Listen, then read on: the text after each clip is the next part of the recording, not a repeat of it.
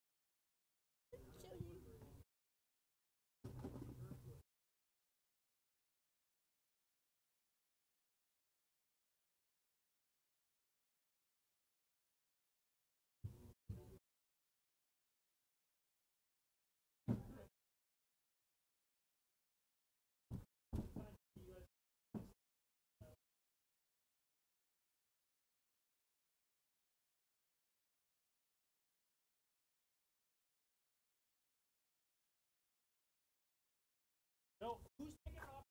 Wait. I don't know what put on one. We're streaming right now. Got it? Guys, stop touching stuff. I'm gonna go touch it, Mr. Don't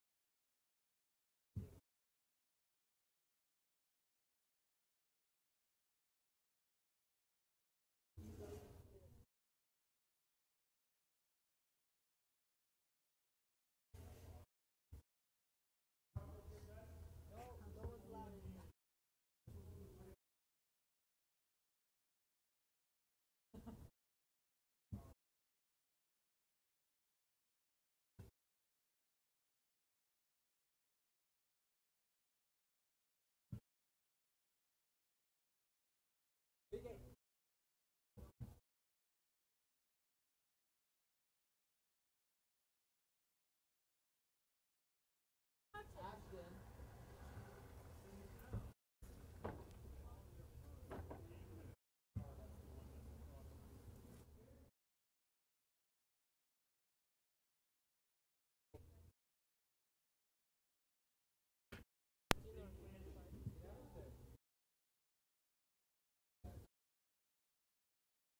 Wait, I'll go through the other door.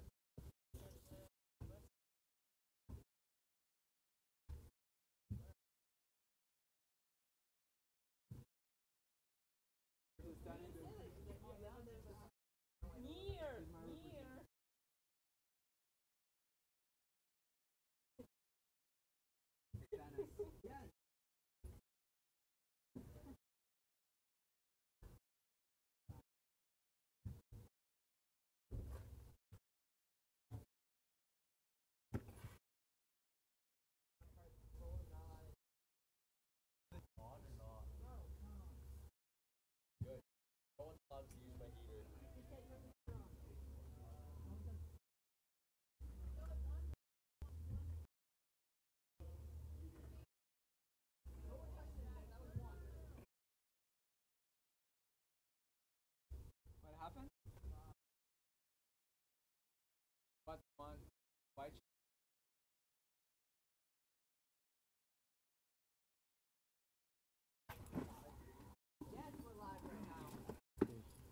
Use that one. So plug that into that box, and that plugs into there.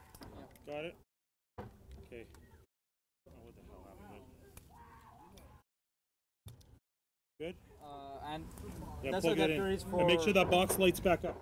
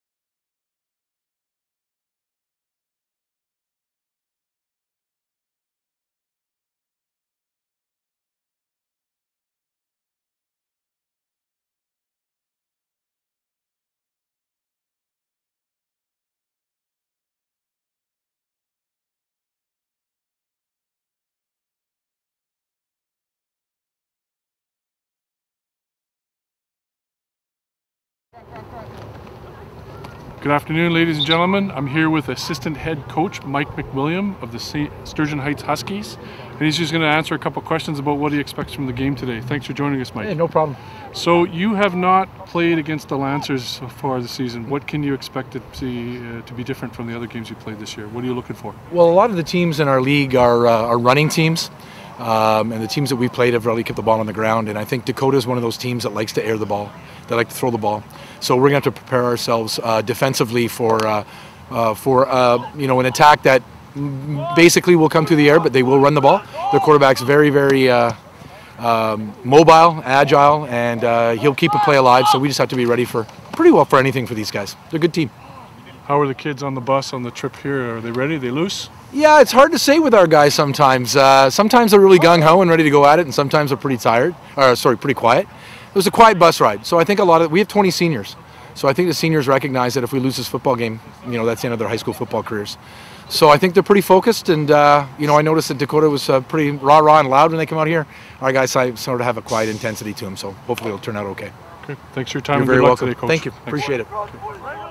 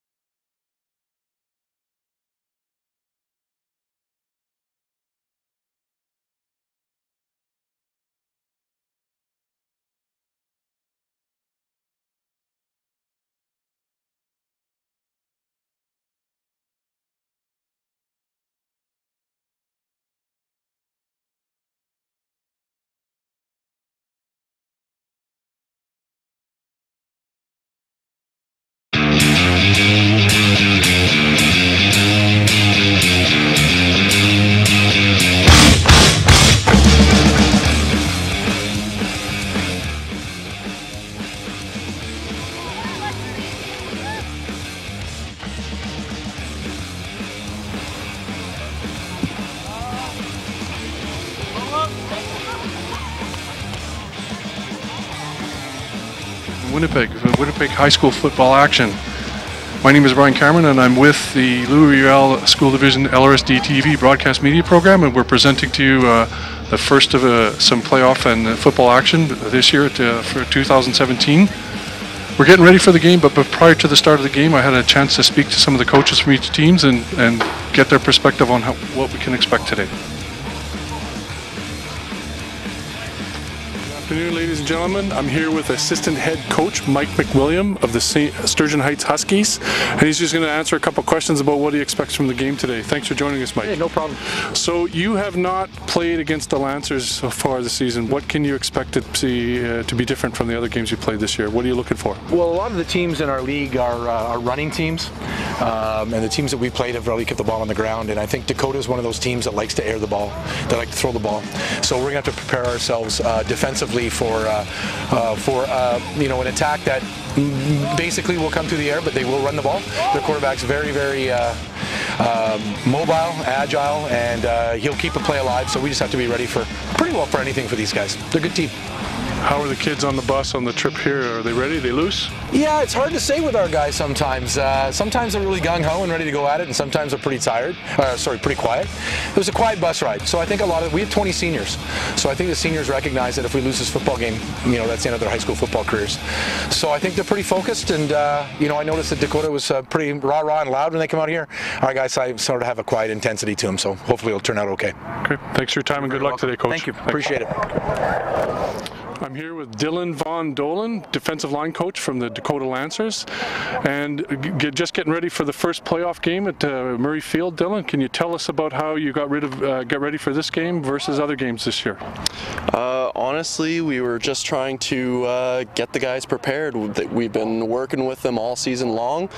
This is another game. We're just making it work on their strategy, make it work for them. Now, you haven't seen the Sturgeon Heights Huskies this year, so what do you think you had to do to get ready for this game versus the other games? Honestly, they have a good quarterback that will roll out on us. We have to have a good solid line to keep them contained. DBs have to cover really well, and our offense just has to move the ball down the yards, and we'll all be good. Just before the game, how are the kids? Were they tight? Were they loose? Were they ready? Honestly, the kids are ready to play. Last night there was a big snowstorm, so I think they're ready to play in any atmosphere or environment possible. Appreciate your time. Thank you very much. All right. Right, so back and getting ready for the game, we can see that the coin toss is taking place at halftime. I'm going to introduce you to Greg Kiesman, who's joining us today on color, and welcome to the afternoon action, Greg. Thank you, Brian. It's an honor to be here at Dakota Collegiate here at Murray Field, and I was going to start off by saying the frozen tundra, but today we've got a little bit of sunshine and clear conditions. I understand that there are some games that were rescheduled last night in the Winnipeg High School Football League due to bad weather conditions. So it's a wonderful day here. We got beautiful sunshine. We're about hovering around 0 degrees just at kickoff. So I anticipate a great matchup between the Dakota Lancers and Sturgeon Heights Huskies here at Murray Field. So, always exciting, and one of the things I know the coach Dylan from Lancers talked about today, and that's the number of kids who were on the getting ready for the last game and looking at this as possibly the last game of the season. And I mean, you've played enough football, you remember what that's like. Tell me what you're thinking what they're thinking right now. Yeah, every time you play a game, you never know if it's going to be your last one. You always prepare for the next season and stuff like that. But as a player, you never know when it's going to be your last one, especially at amateur football level. As a coach, coaching high school football, obviously this is a tough week because for some of these grade 12 kids, this might be the last football game that they could play. So as a coach, you want to emphasize to go out there and do your best, have a lot of fun, make it a memorable time for yourself, because one of these teams is going home today disappointed, and there'll be some tears rolling down cheeks because this could be their last game. And on the flip side, the winning team gets to play play another game next week, and who knows, maybe they get another game out of that in the Anavids Bowl in the Winnipeg High School Football League Championship next November 9th, I believe it is. So we have two teams here, and as we're getting ready for the kickoff, the Dakota Lancers finished at 5-2, while Sturgeon Heights Huskies finished at 3-4. Dakota finishing 3rd, and Sturgeon Heights finishing 6th. So, you know, but when we looked at compared stats before the game and looked at each team individually, they seem to be pretty close. So we're looking for a good game today. And here we go with our kickoff, and up and comes down and picked up at about the 25-yard line. Will cut up the middle and be tackled in the play. Break up for a little bit more, get up to about the 39-yard line. Great start to the game and great field position for Dakota. Found a little bit of room up the middle. So again, Dakota's in black and yellow, and Sturgeon Heights is in white and maroon. And looking forward to seeing what Sturgeon Heights has to offer. Both teams have not played each other this year, so be an interesting matchup here. So 1st and 10 from, pardon me, Sturgeon Heights received the ball. I better check on that. So they'll start from their own 39-yard line. Number 10, Liam Prendergast, it's a quarterback, and will pitch to his left, but picked up and taken down on the play almost immediately for a loss of about 4 yards on the play. Anticipated quite well by the Dakota front line. No room there at all. Obviously, Dakota was ready and willing to come upfield and shut down that run play, forcing Sturgeon into more of a passing situation here, 2nd and about 13. So Prendergast will work from the shotgun on 2nd and 13. Ball's a high snap, but he'll bring it down. Throws to his right, but it skips off of the ground short of the intended receiver. So that will make it 2nd and 13. 2nd and 3rd and 13. Pardon me, 3rd and 13. Huge pressure from Ethan Papineau on that play. They're forcing Sturgeon Heights to have a 2-and-out here. Obviously not the way Sturgeon Heights would have liked to open the game here. Good rush on the front by the Dakota front line again to put some pressure on quarterback Liam Prendergast. So if it's a little hard to see on the screen here, but Dakota receivers are staring into the sunshine. So this could play a factor with the punt. If it goes high enough, it could the guys could lose it in the sunshine here. Kicks up and a great kick away. Comes down at about the 45-yard line, fielded at about the 40.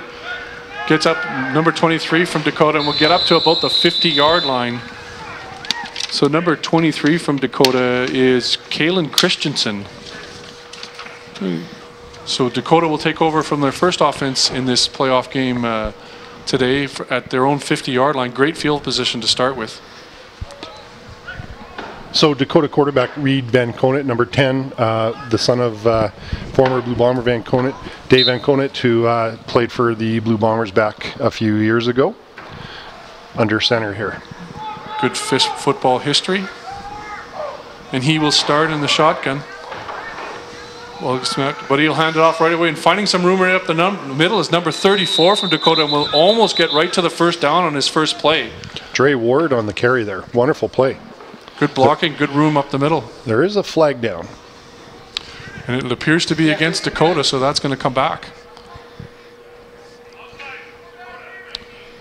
And they're calling offside on Dakota, so that's going to bring that back.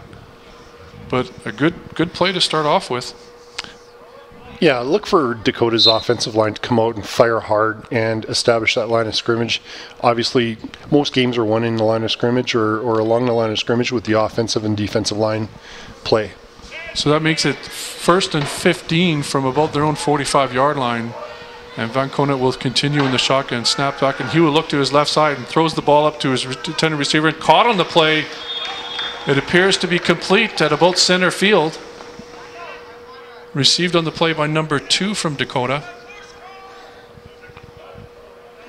Josh Yatchison. So that's a great play on 1st and 15. Now it's going to be a 2nd down and about 6. Smart play by the Dakota quarterback to just take whatever the Husky defense gave, putting them in a situation where they don't have to have huge yards to get a first down here. So 2nd and 5 or 6. Van Conant looks, this time he will look to his right side. Flagged on the play already, but he will pull it in and go up down. He will have enough for the first down and get to about the 49-yard line of Sturgeon Heights, but we'll see what the flag is. It appears to be offside against Dakota, so that's going to come back and put them in a second and long situation. Again on the wide receiver call there, so coach is going to have to make some adjustments on those wide receivers.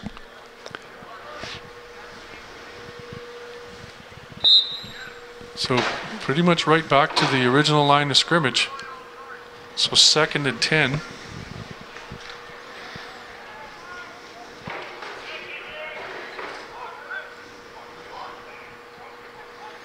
Vancouver looks back and he will look to his left, nothing there, and he will look to his right, and he will then go back inside again, but a flag on the play. There is enough for the first down again to the 49-yard line once again for Sturgeon Heights, but another flag on the play. We'll see what the call is. This time it's against Sturgeon Heights.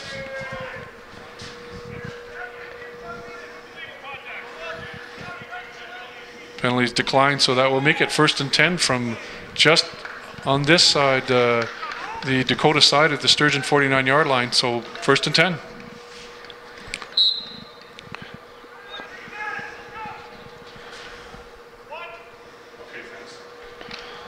From what we could understand, it was illegal contact on a receiver by the Sturgeon Heights defensive back. That was the call.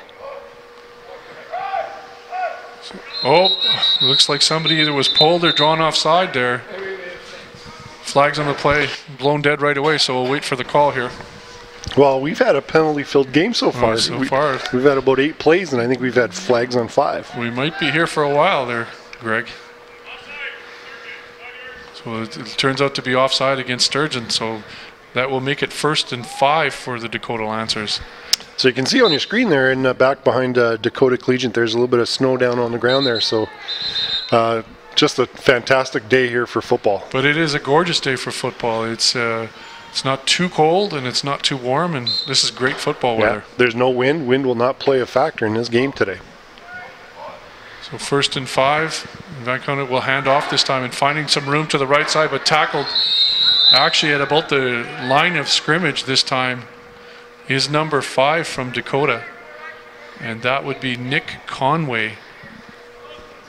We'll come back to the original line of scrimmage, maybe a half-yard gain. Number 22 from Sturgeon Heights came up and filled the hole nicely. Unfortunately, I don't have him on my roster here, so I can't identify him.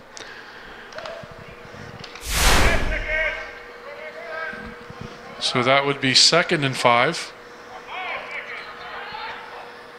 Dakota looks in. He will throw the ball and find a receiver right in the middle. And up, one of his favorite targets this year, and that would be number 88 from Dakota, Aiden Campbell. Nice job by the receiver there, catching it out in front of him and tucking the ball away and driving forward. You want to go north-south and get as many yards as possible. So good job to get that first down by the receiver. Good patience from Vancouver to find the receiver in the middle too. It looked like his initial look wasn't there. Hands off again to number 5, who will take it out to the right side, but being pursued pretty closely by Sturgeon, then tackled on the play. Might be back to the original line of scrimmage. Nice initial upfield penetration by the Sturgeon Heights D lineman, number 52, Brock Gutkowski. Kind of made the running back stop dead in his tracks and bump it outside. So great job there by 52. So that would make it 2nd, and actually looks like it's about a loss of a yard. So 2nd and 11. And Vancouver drops back and looks to pass downfield and finds his receiver, who will break one tackle and get up about another 5-6 yards in the play to about the 25-yard line, but should be a yard or two short of the first down, it appears. Number 12, Chad Chicoine came up and made the tackle there for Sturgeon Heights. So 3rd and about 3, and the Dakota Lancers will go for it.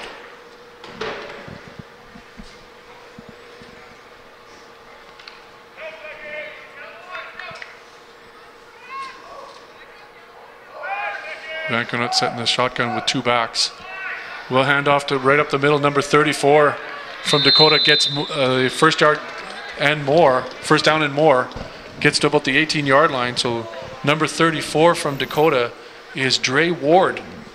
Great run right up the middle. Good blocking, Greg. Yeah, I'm starting to see that the Sturgeon Heights Huskies D-line has their hands on their hips. Usually that's a sign that they're getting a little bit tired here. So obviously we're seeing Dakota's offensive line getting a nice little push-up field. So 1st and 10, and Vancouver will hand off again to Dre Ward, who will cut to his left.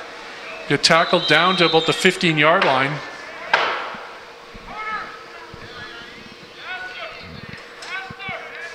Dakota's had a fantastic drive here. They've been able to overcome some penalties, which is usually hard to do in high school football, and they're getting into the red zone here and threatening to score. Appears to be a gain of about 4 yards, and so 2nd and about 6 from the 15-yard line of Sturgeon Heights. Just over 5 minutes left in the first quarter, and Vancouver will look to pass. Nothing there, so he's being pursued and will try to find something to his right side and will eventually get pushed out of bounds short. The first down flag's up in the air.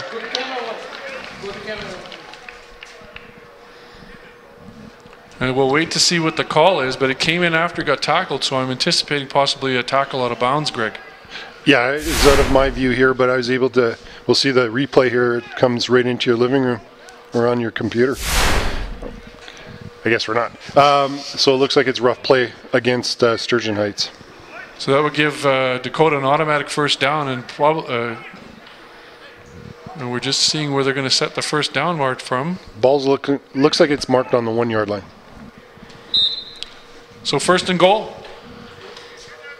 Dakota threatens for the first touchdown of our playoff game today with about 4 minutes and 50 seconds left in the first quarter. Vancouver goes right under center and will push right up the middle for the touchdown. Dakota 6-0. Keep it simple, just easy quarterback keeper. Again, Dakota's offensive line is obviously winning the line of scrimmage battle here, so might as well put your trust in the Hoggies to move it forward there. Great first series for the Dakota Lancers. So they're setting up for the point after. And good start.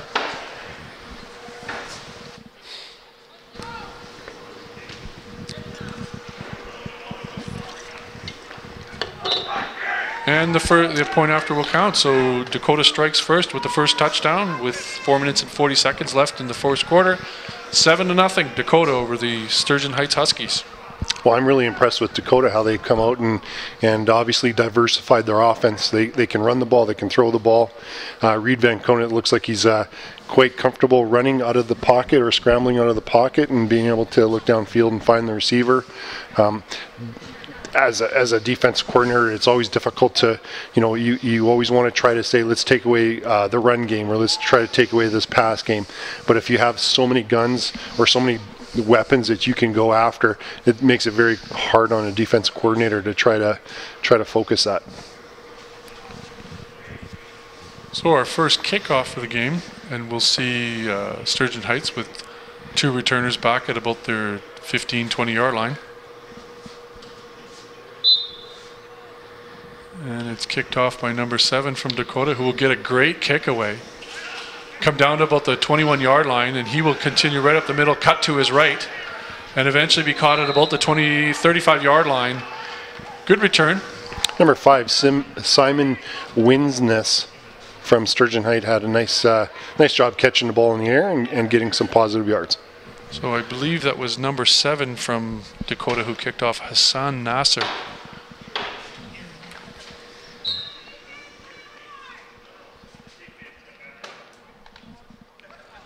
So Sturgeon Heights will take over for the second offense from their 36-yard line, down 7-0, and Prendergrass will hand off and look to the right side and get up to about the 41-yard line. Nice gutsy run from the Sturgeon Heights running back, getting really nice penetration upfield. So they'll get about 5 yards on the play, 2nd and 5. And we're having a little bit of a difficulty sometimes picking up on the numbers from where our vantage point, but it was a good run.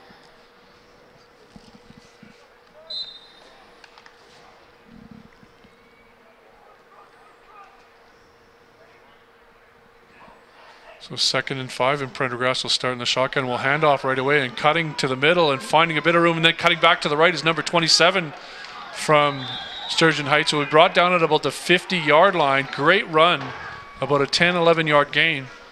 And I'm looking at Jacob Berland Allen. Great run. Yeah, fantastic balance and ability to cut back by the running back here. You just see on the replay here, you know, nice stop and start and cut back to the right. Well done. So they will continue, and that would be actually their first down. So number 27 again takes it and finds some room to the right side and will be brought down and end up getting it about 10 yards, almost 10 yards on the play. Great run again by Jacob Berland Allen. Sturgeon's Heights has obviously found some success, so they're going to keep going to that play. And, you know, I'm watching Berland Allen from what I see. He's, you know, initial contact has not been able to slow him down. He's been able to make something happen.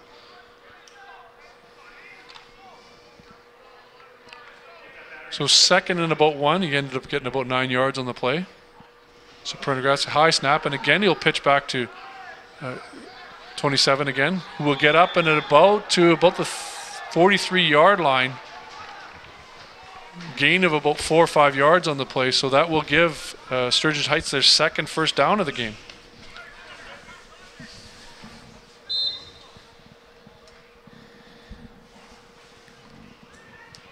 So good series so far for Sturgeon Heights. Yeah, what a great job by their offensive line and running backs just to get some really nice yards here. So again, he goes back to the well, but this time Dakota's ready for it, and he might get a yard or two this time. Cutting to the right side again. So. Yeah, didn't pick up too much there on the run play. Look for maybe Sturgeon Heights to come back to that, but instead of handing the ball off, maybe they'll run a play action pass off of that. So second and still almost a full 10 yards. Prendergast will continue in the shotgun. Pitch out this time. And this time, Berland will go to his left side, but there is nothing there. Tackled on the play by number 33 and number 75 from Dakota. And that would be Jordan Friesen and Noah Pollock. It's a great pursuit by a couple of Dakota front linemen there, a linebacker and a lineman, pardon me.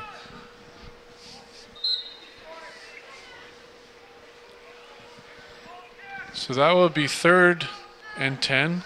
And unfortunately for Sturgeon Heights, they stall on this drive and will be punting the ball away from the Dakota 43-yard line. Ball's up.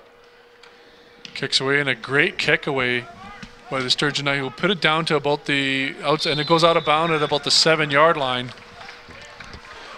Wow, as a coach, you couldn't ask for much more of a better kick than that.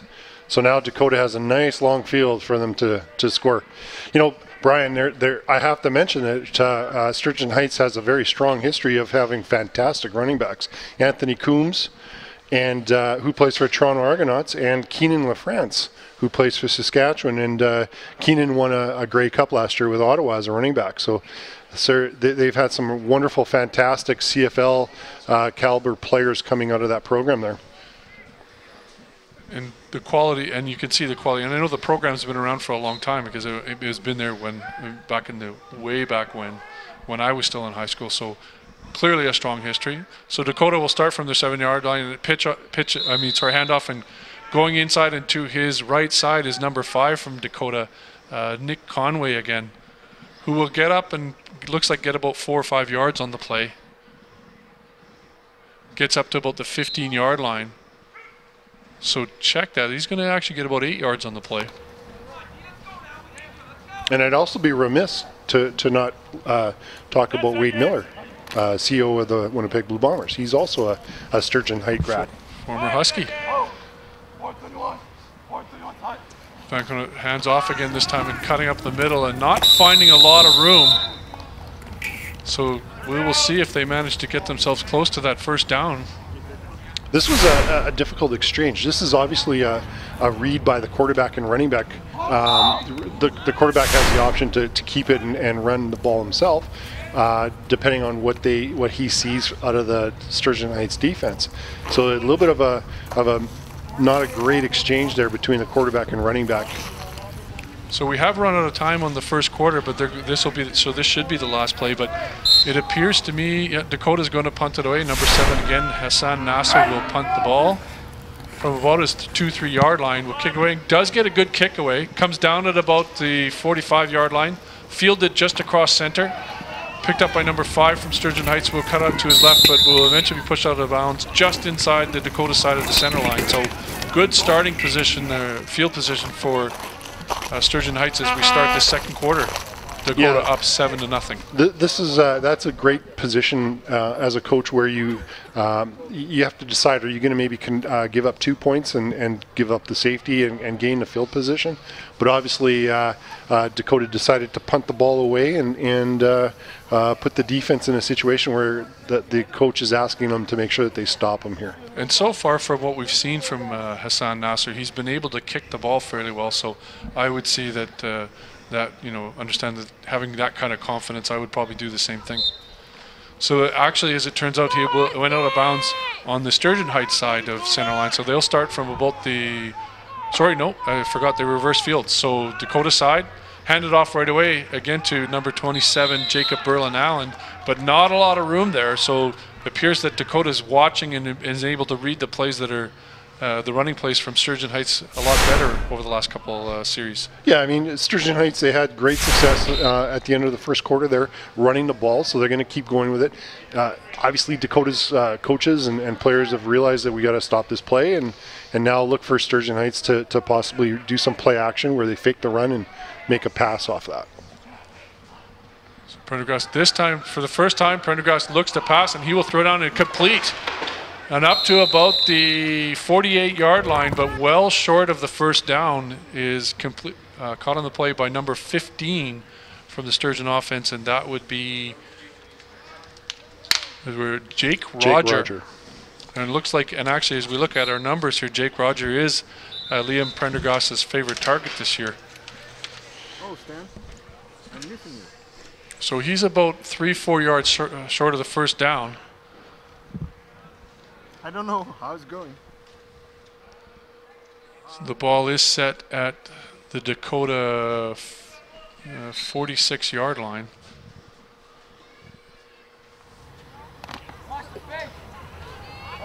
And it appears that Sturgeon will punt the ball away.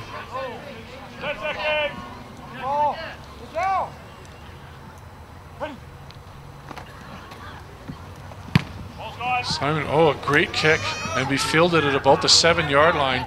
Cutting to his right side is number 23 to Dakota. Be tracked down and be eventually tackled, and there is a flag down on the play at about eventually tackled at about 15 yard lines. Dakota's number 23. Everett Lenz. Which one? See the highlight of that nice, beautiful spiral, high driving punt. Nice job catching the ball in the air. Just couple blocks there, and maybe would have got a few more yards of it. But there is a flag on the place. It looks like they're backing Dakota up, so they're definitely in the shadows of their own goalposts. So it appears that Dakota illegal block will put them back at their own 5 yard line. So they will start 1st and 10 in the second quarter with 10:25 left, up 7-0 over the Sturgeon Heights Huskies.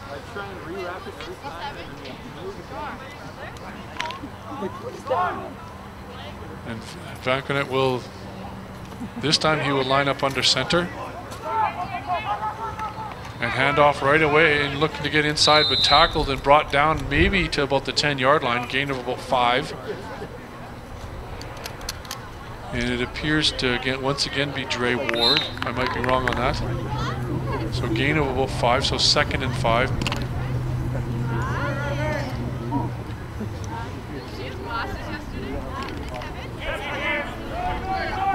Give me a second, you can't move. Vanconet will back up into the shotgun. Started working. It's starting to work now? New battery? And this time he is brought down and breaks free of the tackle, throws down the field, and will fall just short of his intended receiver, number 2 from Dakota, and that is Josh Yatchinson. And so Dakota, from deep within their own end zone, deep within their own side of the field, is going to have to decide what they're going to do. What would you anticipate, Craig? Well, again, this is one of those tough situations. Do you give up 2 to gain the field position? You have to kick the ball off, but you're obviously not going to do that. So obviously Dakota's going to be punting here, or at least lined up to do that. It's a very difficult call. It's a close game. Hard to give up 2 points. Ball goes back, and no, they will punt. And a good kick. It's a little high.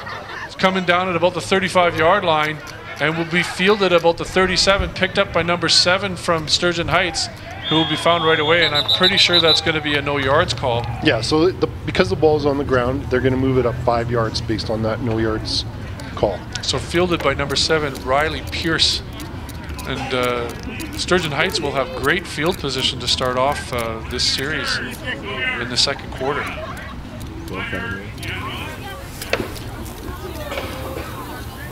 Yeah, so the refs are just moving up 5 yards here. You know, Dakota's going to have to stop him here, or they're going to have to stop him here, get the ball back for the offense, and the offense is going to have to turn that field around. You don't want to play in your end all game. Great starting position for Sturgeon as he takes the ball and hands off to and continue with looking to get goal of Jacob Berlin Allen, but anticipated quite well by the Dakota front line. And I'm looking at, it appears like number 66 from Dakota, who is Connor Lushaw, seemed to be the first person in on the tackle there. Yeah, he just kind of ran into a black and gold steel line there, steel wall. Number 77, Ethan Papineau, was also in on that tackle. A loss of a yard, and Prendergast will look back, and this time he will look past and complete to his receiver, number 15, who will eventually be tackled and pushed out of bounds and trying to catch it. It looks at about the 24-yard line. That should be well short of the first down. Looks like number 4, Hugh Irvine, was on the coverage there and made the tackle. So number 15, Jake Roger, again, Prendergast's favorite target this year. I'm impressed with Prendergast's arm strength. That was a nice throw. So it appears that Sturgeon's going to go for it with about 3rd, maybe 4, and he'll throw it up, and this time knocked down. So turnover on downs. Good anticipation, and I'm trying to catch the number. It looks like number 53 from the Dakota defense. Rafael Caligari. Sorry if I mispronounced that. So good anticipation. The ball gets knocked down, and Dakota will take over on downs and in much better field position than they had just a few minutes ago. You know, as a defensive lineman, what you want to, if you're not going to be close to making a sack, you want to sit back there. Quarterback's going to throw the ball. You get your big mitts up in the air and try to knock the ball down. So that's a great job by the D-line coach and D-line player. So 1st and 10 from about their 23-yard line. Panica hands off, and cutting to his right side is number 34 again, who will get up to about the 30-yard line. Dre Ward continues to make something happen, although he does typically really seems to have to work hard for those yards. Yeah, you know, again, it's just it's a great job by the offensive line just to drive forward and get that upfield block, and you know, if the running back doesn't get touched before he goes through the line of scrimmage, that's always a great thing for the offense. Let's go, Lancers!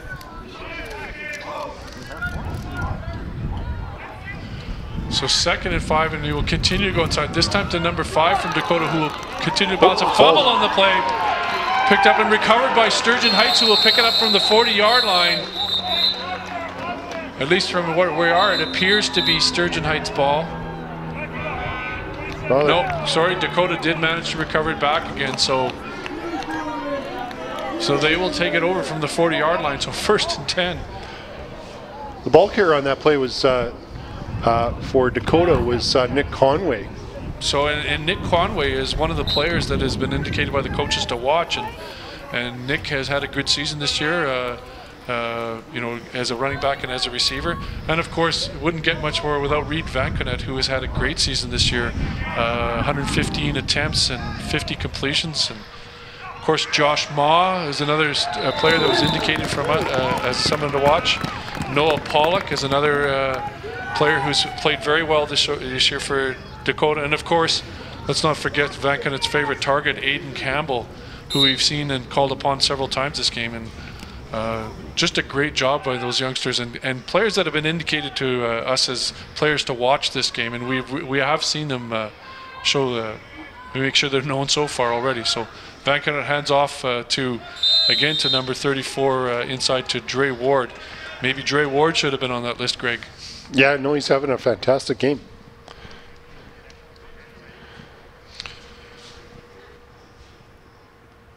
So, of course, we have to look at both sides of the ball, and then from indicated to watch is Simon Winces from Sturgeon Heights, who's had a great season this year, and we've seen his number called a few times. Riley Pierce, kicking, definitely has having a great season. Jake Roger, as we've seen a ball be thrown to a couple times this year for Sturgeon Heights. Jacob Berland Allen, of course, and he's received the ball on a number of occasions on the run ball, and has, had a success earlier. Contained fairly well over the last few plays, but continues to grind it out. So in the last play there, you could see Vancouver was rolling to his right there. And, smart play just to throw it away. Don't take the sack. Don't lose yards. Just throw it out of bounds and live to play another series here. So 3rd and about 8, and Dakota will punt the ball away. And a decent punt, pretty little high in the air. Fielded at about the 30-yard line, and will eventually be pushed out of bounds and flag on the play at about 30 at the 38-yard line. So we'll wait to see what the flag is. But after that first series, Sturgeon Heights has actually managed to contain the Dakota offense fairly well, Greg. Yeah, I mean, Dakota's has not, it started the second quarter here, has not had great field position. So, you know what, as a coach, that's a victory. Just to get it out from inside our own 20-yard line, get it out. And yeah, we're going to turn the ball over here, but at least we're giving them a much longer field for Sturgeon Heights to try to score. So as a coach, you're going to say, yeah, you know what, we did get the ball. We didn't surrender safety.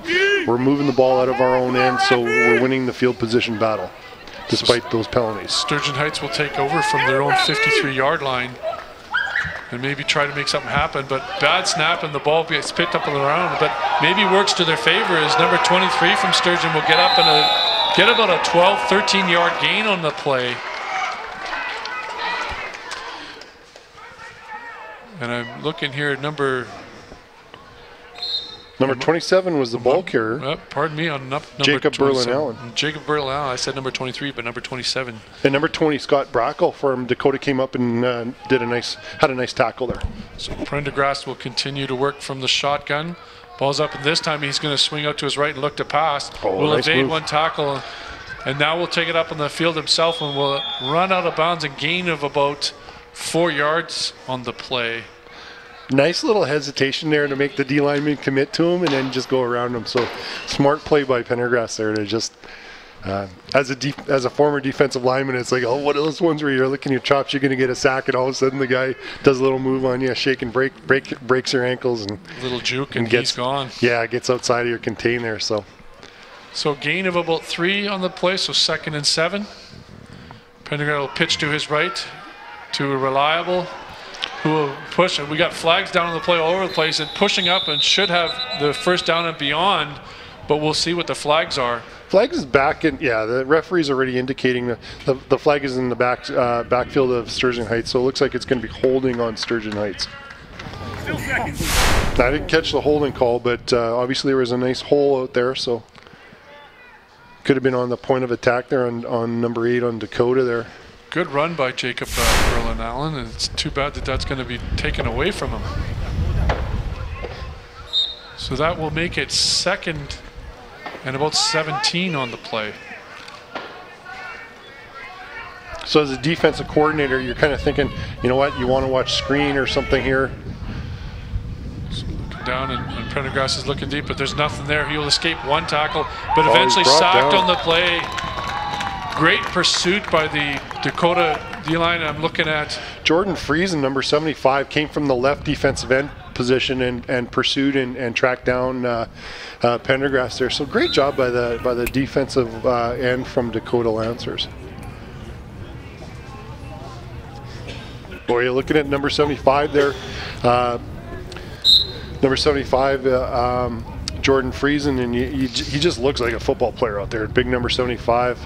He's got the long arms and great athletic ability.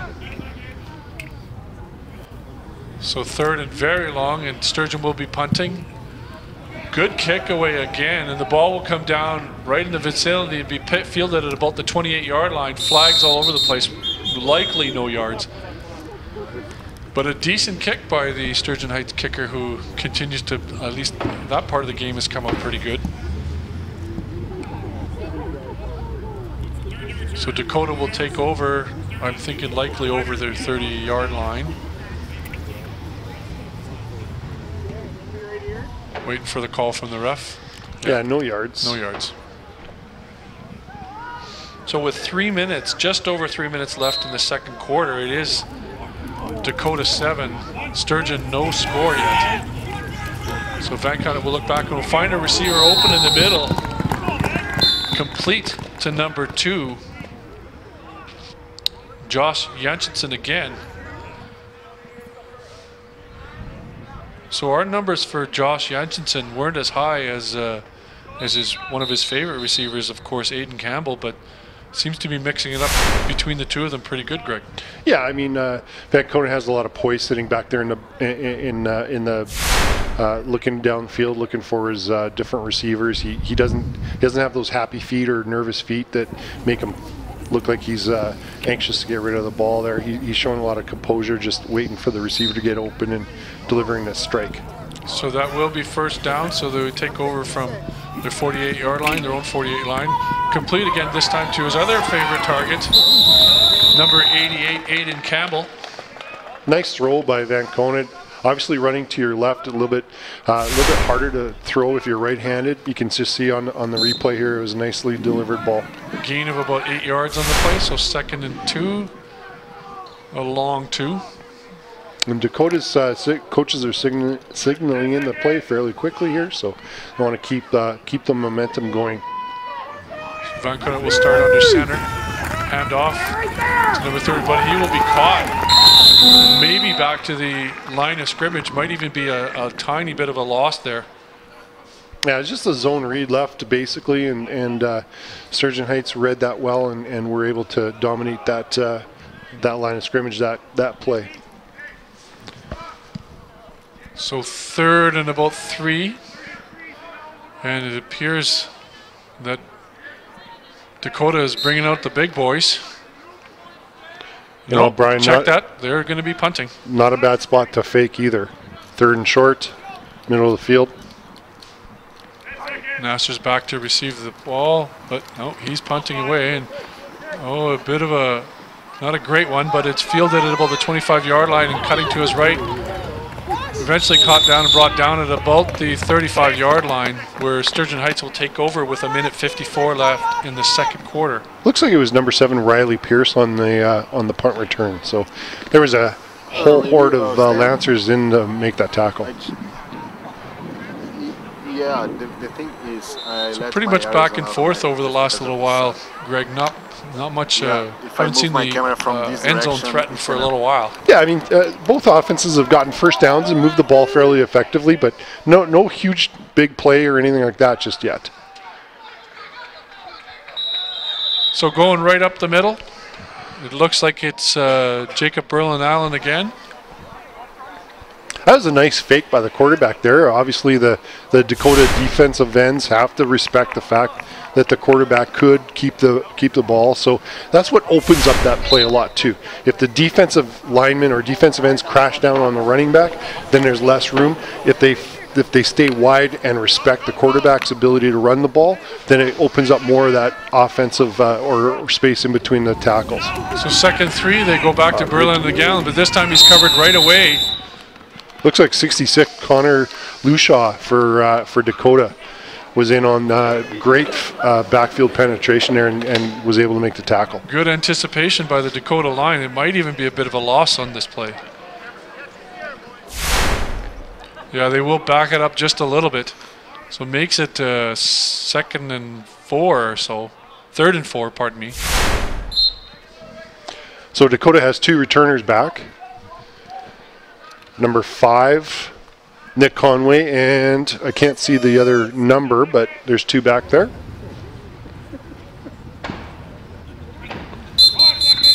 Flag on the play. Almost right away, so blown dead. This is interesting because that's a side judge who called this or threw the flag. Obviously, if it's against Dakota, then this would be a first down. Oh, it's procedure against Sturgeon Heights. So that will push them back a little bit further. And punter number 5, Simon Winsness, and pardon me if I'm not pronouncing that properly, Simon, but a little confused by the call. So obviously somebody jumped along the Sturgeon Heights offensive line there.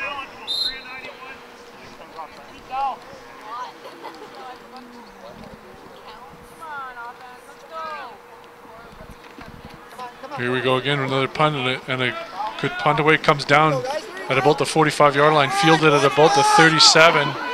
Coming to his left side is number 23 from Dakota, who will eventually push down and tackled at about the 48-yard line. So number 23 from Dakota, who we've seen catch field a few of these kickoffs. Everett Lenz from Dakota, and number 82, Daniel Adams from Sturgeon Heights had the tackle. I'll tell you what, if Adams hadn't been there to make that tackle and Lenz was able to get around that corner, it could have been some big yards for Dakota.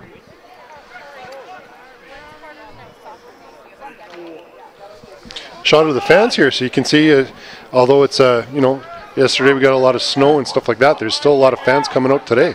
1st and 10, and we'll try a bit of a sweep to the right side, but tackled behind the line of scrimmage, and a great anticipation on the play. And actually is number 27, Jacob Berlin-Allen, who is playing defense also. Yeah, Dakota ran the jet sweep there to number 80, Ethan Dennell. Without really losing about almost 3 yards there. Kudos to Sturgeon Heights defense after giving up an early touchdown in the first quarter. They've really stepped up here. So 2nd and about 14. Back and it looks back and will look pass downfield and finds his complete to his receiver. Number 88 from Dakota will push up and get close to the first down. Looks to be about maybe about 2 yards short. Aiden Campbell. Boy, what a great job there. As a coach, you want to say go north-south, and that's exactly what he did there. Put his shoulder down, try to gain as much yards as possible. 2 yards short, and Dakota will go for it. With 26 seconds left in the second quarter. Right underneath, and Van Kunnert lines up, but it appears... Timeout, Sturgeon. Sturgeon has called a timeout. So, you are just on the Sturgeon side of center field, Greg. You got 17 seconds left, pardon me. And the score's up 7-0. What are you going to do here? Well, for sure you got 2 plays with 17, maybe 3 plays in 17 seconds. So what you're going to want to do is you're going to want to use your timeouts effectively. You're probably going to want to throw the ball. This is not the CFL or NFL. You're not going to try to throw the ball in the end zone and get an interference call because it's only a 15-yard penalty. But you want to maybe move it into a position where you can get into the end zone or a throw, because right now the ball's just over center field. So if we could get about a 20-yard gain here and then respond back with a second play, you could probably try to get a throw down into the end zone. And that's a good point, right? In the high school football, pass interference call is only a 15-yard penalty. It's not point of contact. So Van Kunnert's right under center. He's snapping. He okay with a push to his right side, but flag's almost right away on the play. So we'll see what the call, and we're down to 11 seconds. Offside, Sturgeon Heights, it appears. Yeah. So with the flag, the clock will not start until the snap of the ball. That makes it an automatic first down, and we now have... Well, they're putting 2 seconds back on the clock again, so 13 seconds left in the second quarter. So you got 2 plays. You have 2 plays with 13 seconds left. So Dakota up 7-0. We'll go 1st and 10. Yards to the crew is a little late there moving, so we're just a little timeout for them to get ready. So from about the 49-yard line, Back on it, back to pass, and he will look down and get rid of the ball right away. Complete to number 7, who'll get up to Hassan Nasser from Dakota. Will get them down to about the 30-yard line, 31-yard line they're placing the ball at. So great play. Yeah, you have. That's exactly what we were talking about, Brian. You know, a gain of about 20 yards, put them down to about the 30-yard line. Now they can reach the end zone with one throw here. So at about, you know, with now down, that only took 5 seconds left on the clock. So we got 8 seconds left in the second quarter. Dakota up 7-0, but threatening to score. You might even be able to get 2 left, 2 plays still, right? Yeah, it depends how fast Vancona gets the ball out of his hands here. So back to pass, and he will get ball fairly quickly. And he's going to look to the corner to his favorite receiver, Campbell. And there's flag on the play. Yep. And I'm looking down, we have 2 seconds left on the clock. So I'll be up 15 yards, so that should take the ball down to just around the 15-yard line. Again, it gives you a little bit more advantage. You can obviously throw directly into the end zone here. That was a nice post-corner pattern by the receiver there. Looks like Dakota might be bringing out their field goal unit, though. Well, there is now on the. I'm looking at the game clock. It says 3 seconds. Our clock says 2 seconds, but really, at this perspective, it's not much of a difference anyway. So, you know, I think they're going to try to go for the sure points, and so this puts the ball down. It appears to be about the 16-yard line. Looks like number 7 Hassan Nasser is in to kick the field goal.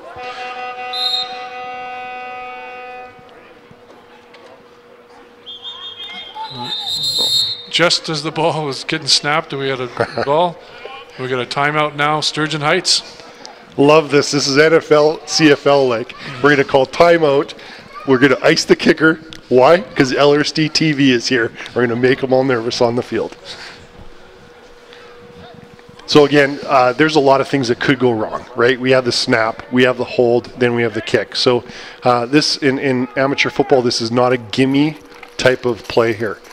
The other thing that you'll notice here is that on the view is Sturgeon Heights only has 1 returner in the back in the end zone. So sometimes you get teams that will punt it out so they don't give up a point. Kick is up, and it is good. So that gives Dakota another 3 points. And right at the end of the second quarter, Dakota now goes up 10-0 over top of the Sturgeon Heights Huskies at our quarterfinal game at Murray Field at Dakota Collegiate.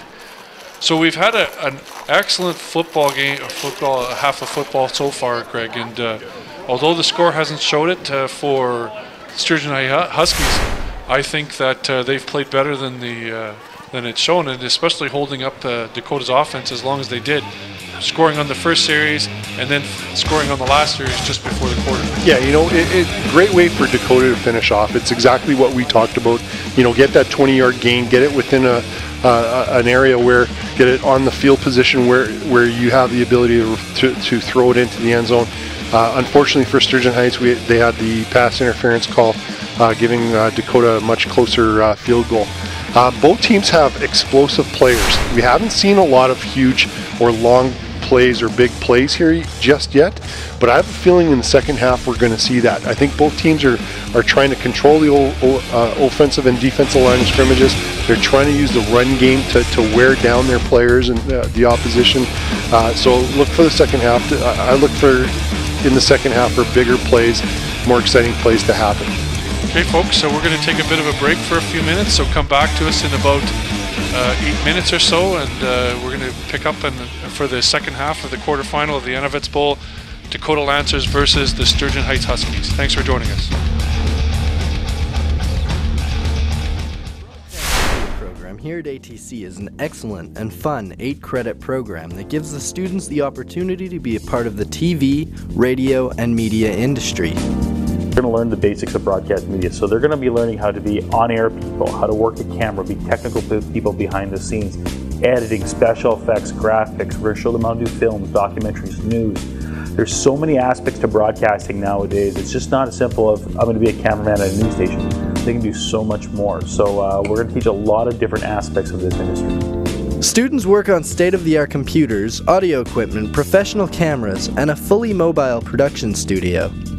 That studio travels from school to school broadcasting live events on the LRSD.TV online TV station. The equipment we're using here at ATC is close to professional broadcast as we possibly can afford. Obviously some things are very expensive, so we can't afford buying all those things, but we're using professional cameras. We have a full-size switcher, which is very expensive, and we have a lot of equipment here, including a radio station that's using professional radio software, the same stuff you'd see at a radio station. We're trying to emulate industry as best we possibly can with what we have here, and I think it's really cool that students get to use these kind of toys at a high school level. Students also get to work on LRSD-TV and LRSD radio. This will give students hands-on opportunities and real experiences that you would find on a professional job site. We actually are creating a TV station here and a radio station for students to hone their skills. The best way to do it is continuing to do it hands-on. So one of the things that we do a lot of are sporting events for television, and we're going to be starting our radio program this year where students will actually be on the air and be able to be heard by family and friends on the internet. It's because of opportunities like this that makes the students excited to be part of this program. I would really say that this program has a lot to give. They teach you everything in every single detail, the theory part, the practical things, and also you get to meet a lot of new people over here. You get to make contacts, you get to know about the industry a lot. So it's a really good program if you're thinking about going in photography or videography things. So much in this course that you just don't know before you take it. Like, you don't really know broadcasting is a job. Maybe you do, I don't know. I learned everything about post-production. The teacher is great, he has experience in the industry, and we use great equipment. By the end of the program, the goal is to prepare students for a career in the broadcasting industry, or to move on to post-secondary education.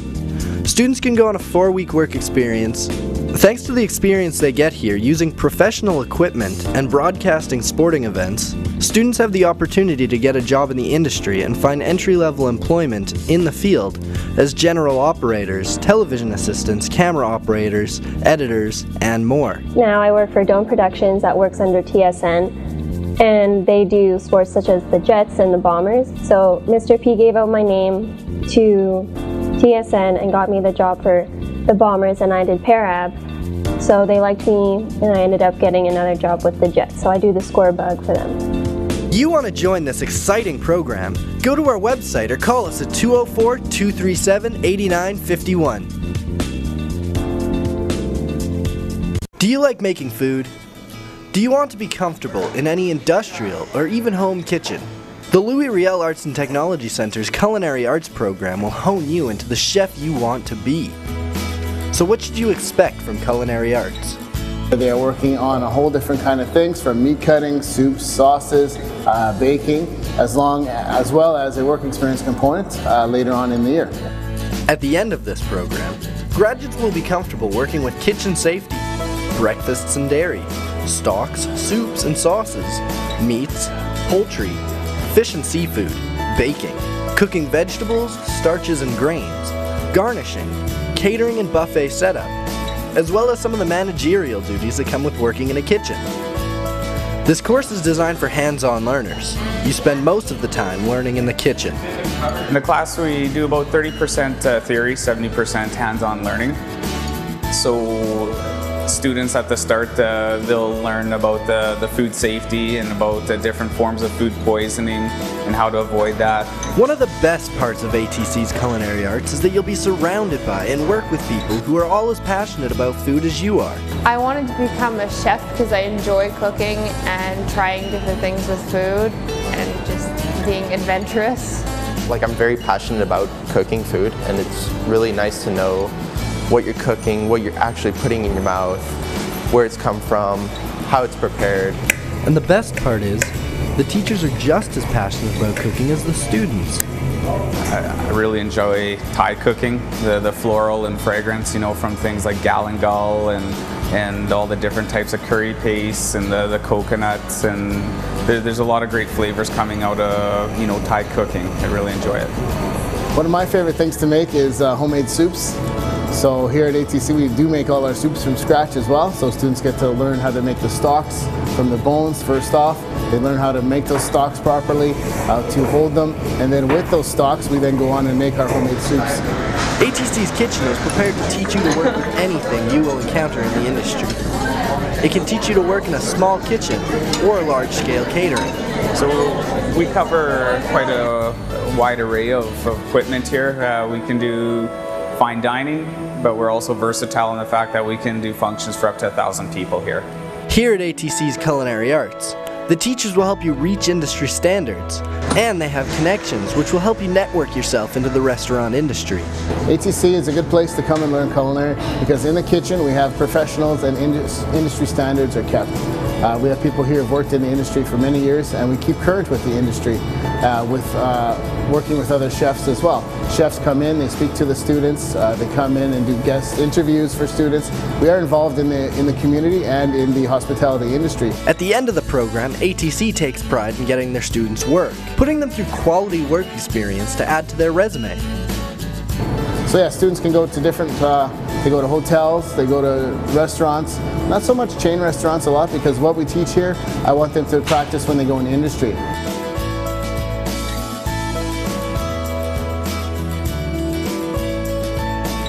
So students can, if they elect, they can go take apprenticeship in Manitoba, so they would get their level 1 with us at ATC, and then level 2 they would move on to a post-secondary institution. If you're interested in this course or want more information, check out our website or call us at 204-237-8951.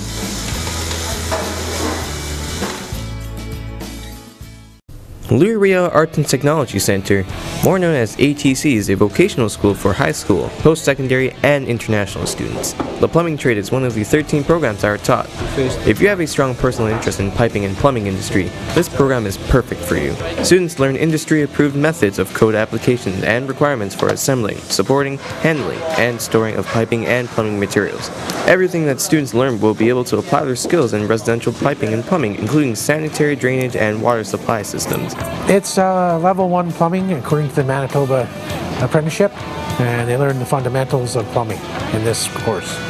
Class starts off with theory, soon moving into the practical section of the program. They learn a lot of theory, goes into it, plus practical applications that helps them out on the job site. They learn about plumbing code, safe work practices, anything that's pertinent to safety, and a lot of aspects in that nature. 8 credits are offered, 4 for one semester and the other 4 in the second semester. With state-of-the-art equipment, students can replicate the use of tools from a regular job site. Oh, it's a great work lab. It's clean, it's safe, lots of room as well, and we just have all the time. We have a lot of time also to complete our projects as well. Learn almost everything about copper, drain waste and vent, iron pipe, how to thread, just general kind of like plumbing maintenance stuff. Types of projects we've done so far is we've done copper projects, drain waste and venting projects. We even have some bays set up here where we do like kind of fake bathrooms, and we have sort of set up the fake bathrooms. The work lab consists of realistic problems for students to solve, along with hands-on work. I am a hands-on guy, so I'm not really sitting in the cubicles, so I think that made me to join the trades. And plumbing is right now in Manitoba, from I heard, is they need lots of plumbers, so that's also made me decide to join the plumbing trades. Some beneficial skills like good problem-solving skills, the ability to work in a team environment, effective communication. Good afternoon and welcome back, folks, as we start the second half of our quarterfinal Anavet division football game between the Dakota Lancers and the Sturgeon Heights Huskies. And Dakota will take the ball to start off the second half, and kicked off and picked up and ran up to about the 36-37 yard line. Flag on the play. So to start the third quarter, we have Dakota moving from our left to right.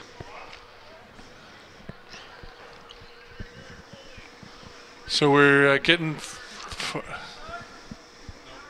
So it looks like that sun is starting to get down below the point where it might be a problem in Dakota's eyes now. And then, of course, now we got another problem, Greg. The new lights aren't up at the stadium yet, so could get a little dark. Yeah, well, we'll just turn some of the cars and turn on the headlights, and we'll be good. No, I think we'll be okay here. So, Dakota up 10-0 over top of the Sturgeon Heights Huskies, and they will start from about their own 23-yard line. Banking it back to pass. Nothing there, so he will take it up the middle. Yeah, the pocket collapsed pretty quickly on Van Conant there, so he's able to go right up the middle there and gain of about 2 or 3 yards. So second and about 7 in the first series of the second half of this quarterfinal, the Anavid division of the Winnipeg High School Football League between Dakota and Sturgeon Heights. Dakota up 10-0. Duncan looks to his right side and to complete to number 23, who will find a bit of room and continue to push the right side, break free. Kind of tripped on his own feet there for a second, Greg, but managed to get himself up and then eventually pushed out of bounds and gets up to about the 47-yard line. Yeah, you know, with this field turf, it is fairly grippy. There's rubber and sand in there, and sometimes what we used to call back in the day was turf monsters. Turf monster kind of reaches up and just kind of trips you up. So a little bit of turf monster grabbed him and tripped him. So that was number 23, Everett Lenz, with that good reception and run. This time hand up and going right up the middle.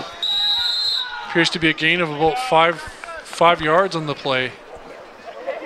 Number 34, Dre Ward, who, you know, wasn't in the list of the 5, but we've called his name quite a few times this afternoon. You know what? Second down, gain of about almost 6 yards there. Nothing pretty about it, but very effective. So close to the center. 2nd and 5 from their own 53-yard line. Banking it with 2 backs behind him. He'll drop back, look for something there, but this time Sturgeon Heights will, no, he breaks free, finds his receiver complete, gets up to about the 49-yard line of Sturgeon Heights. Campbell with the reception. Campbell with the reception. Great job by Vankata to break free of those tackles and in the grasp and make something out of a potential big loss, Greg. Yeah, you know, that was a great move. Obviously frustrating for Sturgeon Heights, but great job by Van Conant to elude the pressure, roll to his left, and find the open receiver, Campbell, and wow, what a great play. So 1st and 10 from the Sturgeon Heights 49, and Dakota comes out strong to start the second half. This time, well, Van Conant looks to his left, and comes back to his right, and complete again to receiver number 23 of Dakota, who finds some room and get all the way down and eventually push out of bounds at about the 15-yard line. Nice little play there. Van Conant looks left, rolls left, stops, pauses, comes back and throws right. I didn't get the receiver number. Number 23, Everett Lenz again.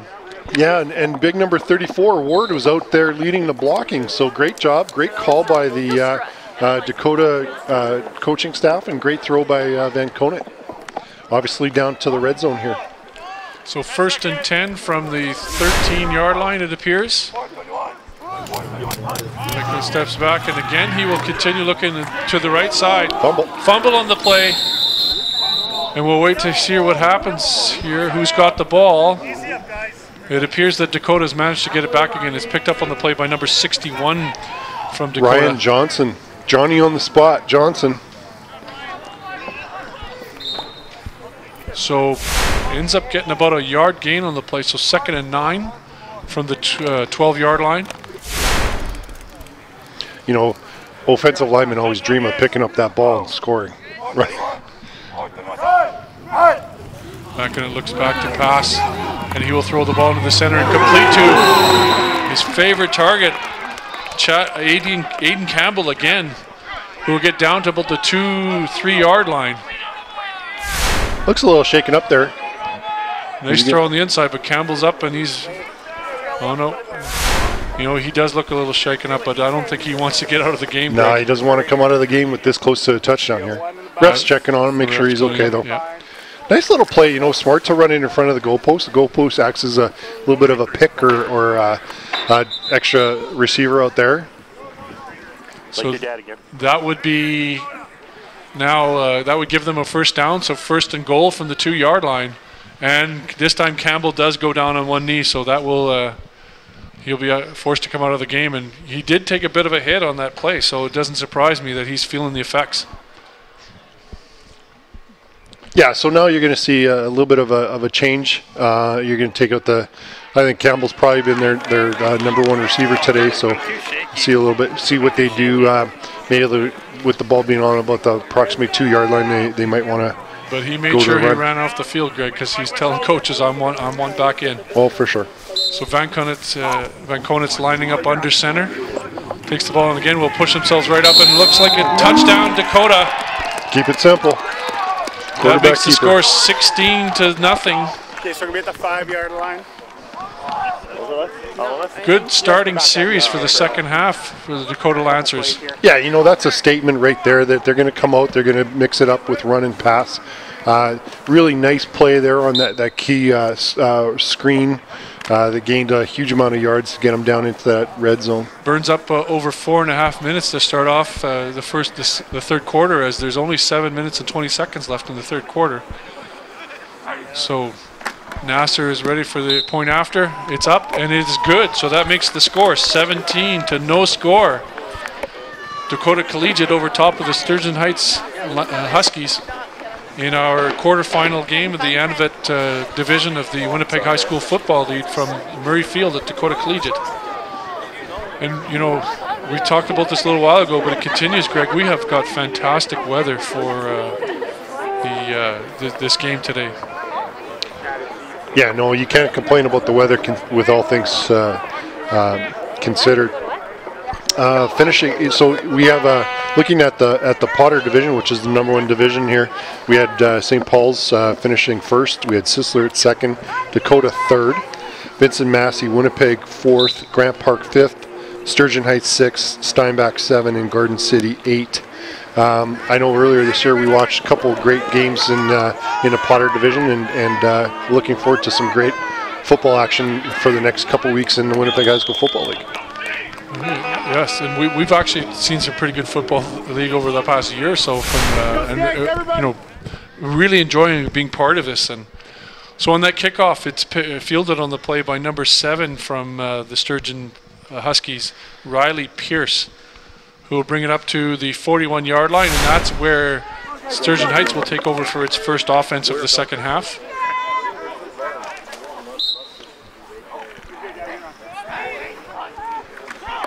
So Prendergast fakes inside and will take it down and get about a gain of about 4 yards. Looks like he gets up to about the 45-yard line. Okay, second down up here. So obviously, you know, Sturgeon Heights, they want to come out and just get the ball moving, right? They haven't scored anything in the first half, so let's get some first downs. Let's get a little bit of momentum going and establishing that line of scrimmage. Hopefully, it can get some points on the board. Yeah, still lots of time in the games to make something happen. So Prendergast looks, and he'll be pushed out and tries to find something. Eventually, sacked in behind the play by number 75 from Dakota. Ran out to his left, and there was really nothing there, so brought down on the play by number 75, Jordan Friesen. That's his second sack of the game. And according to our stats, should be his 6th sack of the year, as he had 4 coming into this game, according to our stats. Good pursuit by Jordan. Yeah, great job. He's got those long arms, so he was able to wrap up and just get enough of Prendergast to bring him down. So Prendergast is lucky in terms of not getting as big a loss as it could have been. So it's a 3rd and about 13, so they will punt. Kick is up, and a good kick away. Will be fielded at about the 45-yard line. Flag on the play, no yards for sure, but going to the outside and eventually brought down at the 48-yard line of Dakota. Nick Conway with the punt return for Dakota there. I didn't get a tackler. Pardon me, 48-yard line of Sturgeon. But this is going to be a 15-yard penalty, given that the ball was caught in the air. Yeah, I just want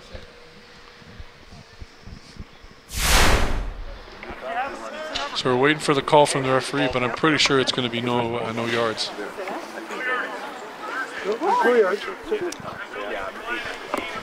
So they're declining that the penalty. Dakota will decline it because they got more yards than penalty's worth. So again, Dakota has really good field position here, just over the 50-yard marker in Sturgeon Heights territory. So we have a timeout again. Looks like we're fixing up the yard markers on the sideline, so we'll just have a second for that.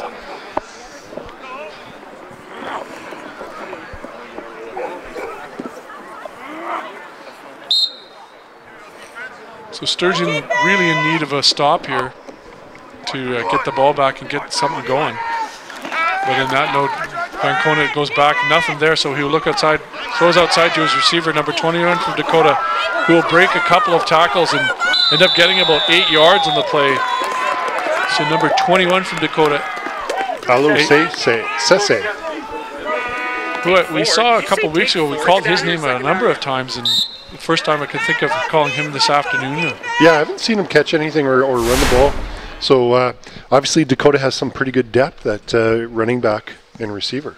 So 2nd and 1, maybe a long, a bit over 1 yard to go.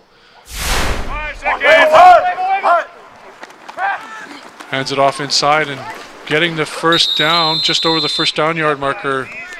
Trying to get a number for you. Looks like is Dre Ward again. So he's had a good game today. I want to point out that Aiden Campbell's back in the game for Dakota as at receiver, so glad to see him back into the offensive side of the ball here.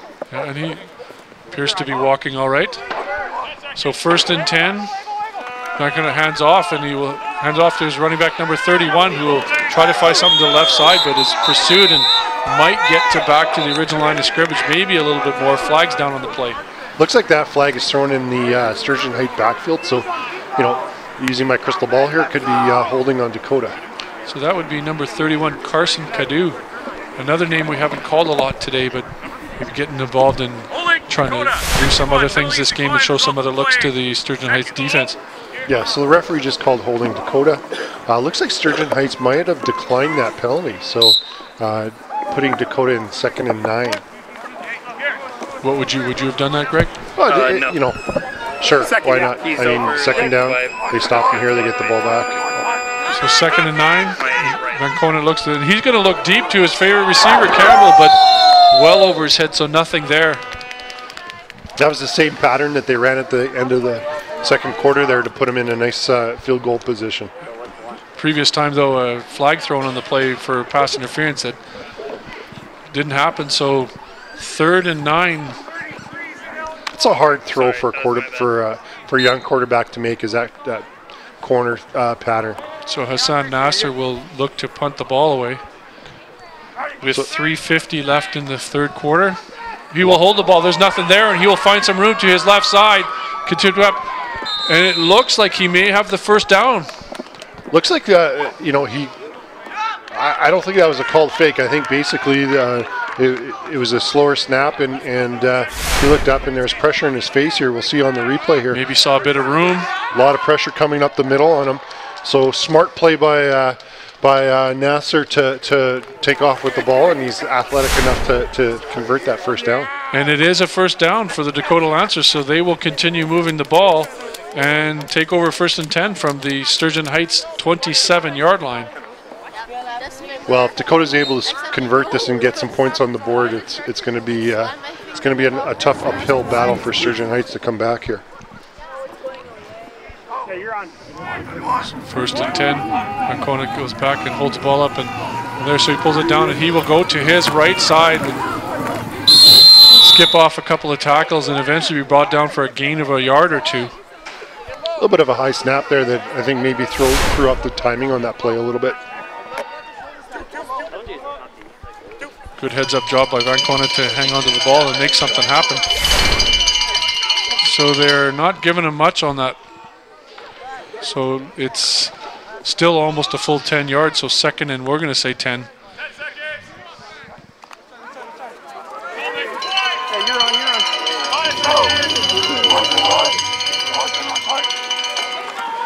This time he looks to his left, comes back to his right, and the closest person available that time was one of his offensive linemen, number 63 from Dakota, Hayden Duick, but wouldn't think that he's an eligible receiver. No, they had a screen called to the right, so Dakota was rolling left, making the defense roll left, but there's pressure right up the middle, and I didn't catch the number of the Husky defender who was able to get into Vancona's grill there, but he's rolling left, and he's going to throw the screen back to the right-hand side, but it was just didn't have the time. So Dakota will go for a field goal.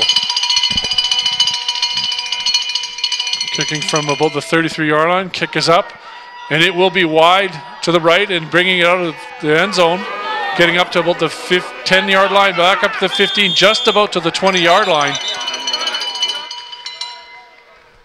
Flag down again. And I'm looking at one of the Sturgeon Heights players, and he's not too happy about it, so I have a feeling this is against Sturgeon Heights. Just watching the replay of the kick there, I wonder if Nasser maybe just rushed that kick a little bit, and a little bit of a hook on that one coming off his toe there. So it looks like the penalty is going to be against Sturgeon Heights, so they're going to move him back into the end zone. And again, one of those tough calls where do you tell the receiver to give up the point and get the ball in about the 35, or obviously he ran it out of the end zone and now they're penalized and now they're back on the 5-yard line. So first and 10, and Prendergast will be starting in the shotgun deep in their own side as Sturgeon Heights. Just as the ball snapped, whistle is blown blows the play dead. I don't think they were quite ready yet. Looks like the yardstick crew is a little late getting there again. It's something we often see in high school football is people seem to get trained every game, so it happens. So here we go again. Do you call the same play or do you call something different, Brian? Yeah, he will hand inside to his go-to running back, who will get up to about the 10-yard line, so a gain of about 5 yards on the play by Jacob Berlin-Allen.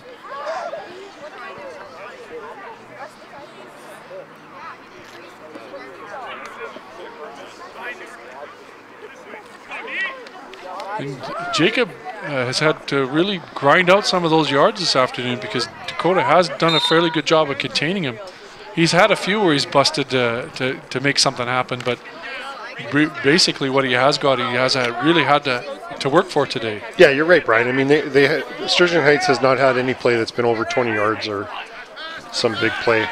So Prendergast's back, and he will throw the ball up, and we may get one of those, and it complete. There we go. All the way down to the 38-yard line. Complete on the play by number 7, Riley Pierce. Big play for Sturgeon Heights, and they move the ball and maybe make something happen here. I guess I spoke too soon here. Yeah. So good for Sturgeon Heights. They're out about just shy of the 40-yard line there. So nice pass. Beautiful pass, actually. A nice catch by Pierce. Good throw by Prendergast. So that will get them out deep from their own end zone, and he will look to pass again. There's nothing there, and he'll be contained and pulls it in, takes it up, and might get a yard of 2 or 3, a run of 2 or 3 yards on the play, but continued to look for, that passing play. It just wasn't there this time. Yeah, I mean, Sturgeon Heights, they got to get some points on the board fairly quickly here to get back in this game. It's there's only 15 seconds left in the third quarter here, so they got to start feeling the pressure to get some points up. This should be the last play of the third quarter. Prendergast second and about 6-7 yards on the play. Hands up to Berlin-Allen, who will go to his left side. And again, will work his way up close to the first down yard marker, Greg, but basically all Berlin-Allen making something happen out of what should have been nothing there. Great job by Berlin-Allen.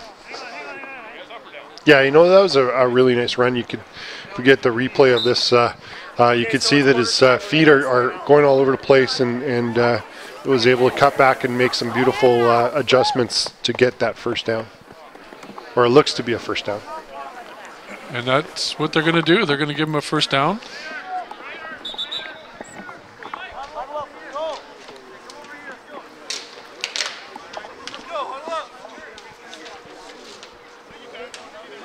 And we have a switch of sides, of course. So we're going to be going, Sturgeon will now be going from your left to right.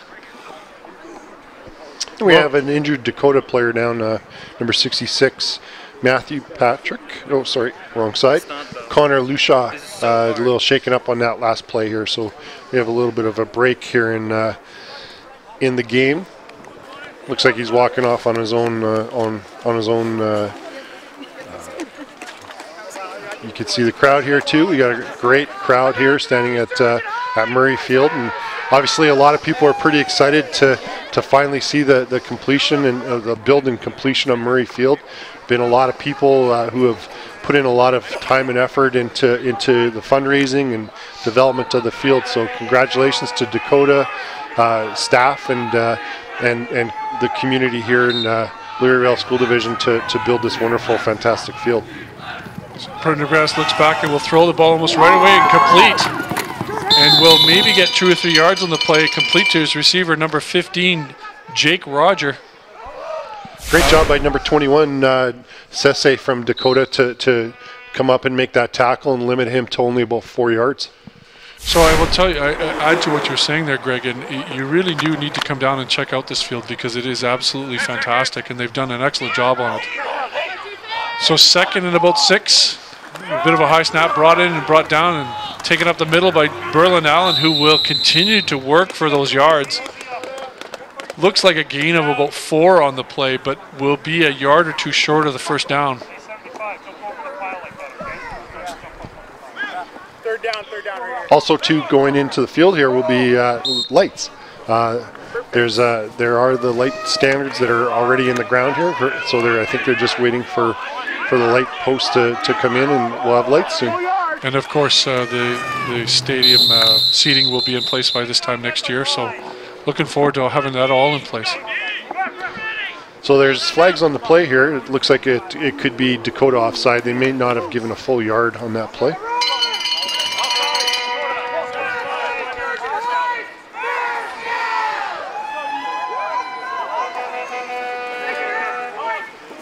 First down, everybody's moving. So that makes it 1st and 10 from the Dakota 47-yard line. And Sturgeon Heights will continue to move the ball, try to make something happen with 10:50 left in the 4th quarter. Complete to number 82, who will catch the ball and fight his way up for another few yards and close to the first down. And that would be number 82, Daniel Adam. First time we've called his name today. So Connor Lushaw for Dakota, number 66, is back in the game, so glad to see him doing all right. And I'm looking from up here. It appears to me like they've got the first down. We're just waiting for the call from the referee. And they are giving him a first down, so Sturgeon Heights is moving the ball. Yeah, nice to see Sturgeon getting some nice positive yards. They had a nice long pass earlier in the game, and I'm really impressed with their passing game.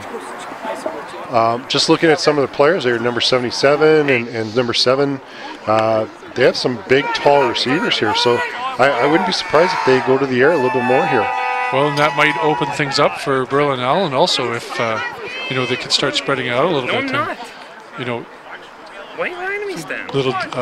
Maybe should have been happening a bit sooner in the game, but the reality is they found something that's worked, so maybe they can make something happen and get themselves back into this game again.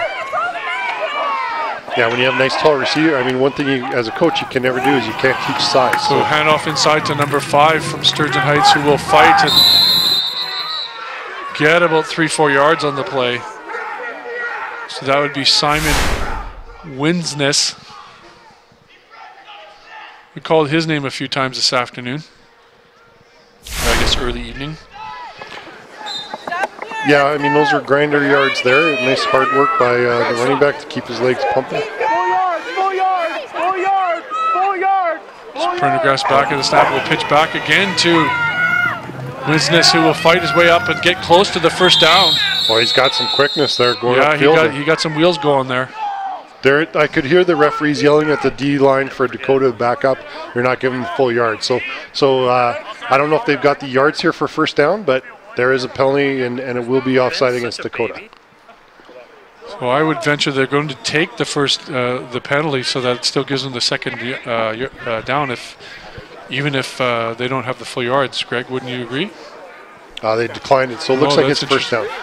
Oh, so they did get a first down. Yeah, they got enough yards for the first down. So from where I was standing, I wasn't sure if they got it or not. So good job for Sturgeon Heights to make something happen here with 9:44 left in the fourth quarter. So 1st and 10 from the Dakota 27-yard line. Prendergast takes the ball and will hand it off inside to number 5, Winsness. And again, it's going to be offside against the Dakota D-line. They weren't, they're jumping around, moving on, and they didn't give a full yard there. You know, Dakota's defense has to just settle down and get ready for the snap of the ball. Obviously, Sturgeon Heights is trying to hurry up here and get things moving quickly, so Dakota's defensive line and front 7 just has to settle down and get lined up and know what the play is. And it seems to me that Sturgeon is trying to mix things up a bit, change up some of the things they've been doing since the start of the game, and it is working. They're able to move the ball. They got a good series going here. Yeah, so 1st and 5. Prendergast back in the shotgun, and he will look to pass, and he will look to his left side. Complete on the play and inside for the touchdown. Yep, they're giving him a touchdown. So again, I was talking earlier about those nice tall receivers. Josh Dale, number 9, looks to be a lot taller than corner out there, so nice throw by Prendergast just over the corner. And, you know, it's a 50-50 ball, but when you're that tall, you're able to reach up and make the play. We'll see the replay here. Yeah, and so that, with 9:09 left in the fourth quarter, puts Sturgeon Heights on the board and gets them into the game. And lots of time left in this game to make something happen, Greg. Yeah, there's a great job by Josh Dale there at number 9, just to use his body to shield the DB and use his hands to catch the ball. Nice pass and catch. So they will line up for the point after. Bad snap. Bad snap, and so they will have to fall, and it did nothing there. So that could be a big point, Brian. So with 9:09 left in the fourth quarter, Dakota continues to lead, but has a little bit of that taken away from them. Up 17-6. Yeah. So again, in high school football, there's a lot of the snap has to be there, the hold has to be there, the kick has to be there. So a lot of things could go wrong with that play. It's not as the NFL and CFL makes it look a lot easier than what it actually is. So could be a huge point there. Obviously, you know, if Sturgeon Heights will anticipate, see if they're going to do a short kick, or are they going to put it deep for Dakota and put their Sturgeon Heights defense on to try to hem Dakota in. But if they go short kick here, they recover the ball. That 1 point could be a huge play. It's still, you know, 2 point or three score game. But it does not look like they're loading up one side, so I got to think that they're going to be kicking off here, Greg.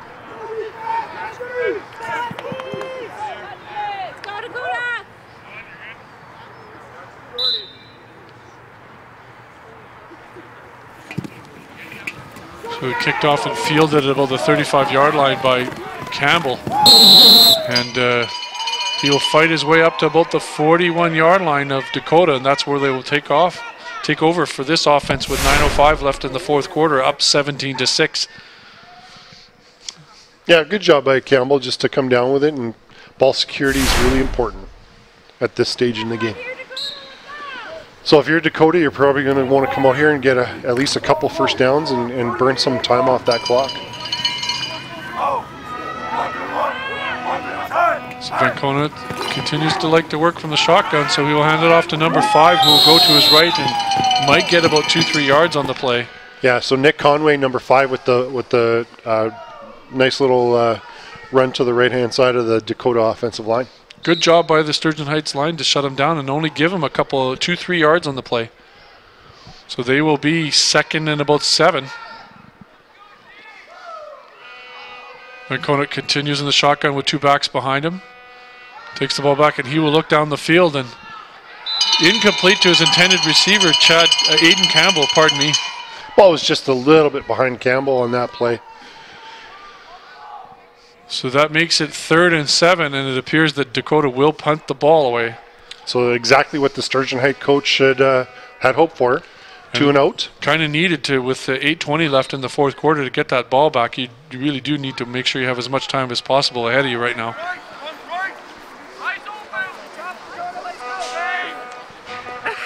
Sorry, I couldn't stop laughing. Ball's back. Kick is up, and good job by and asked her to get it away, and it fielded at about the 38-yard line.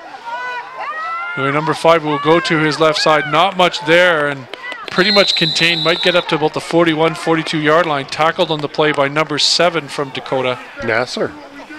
Gotta love when the punter's down there making the tackles too. That's being into the game. Yep.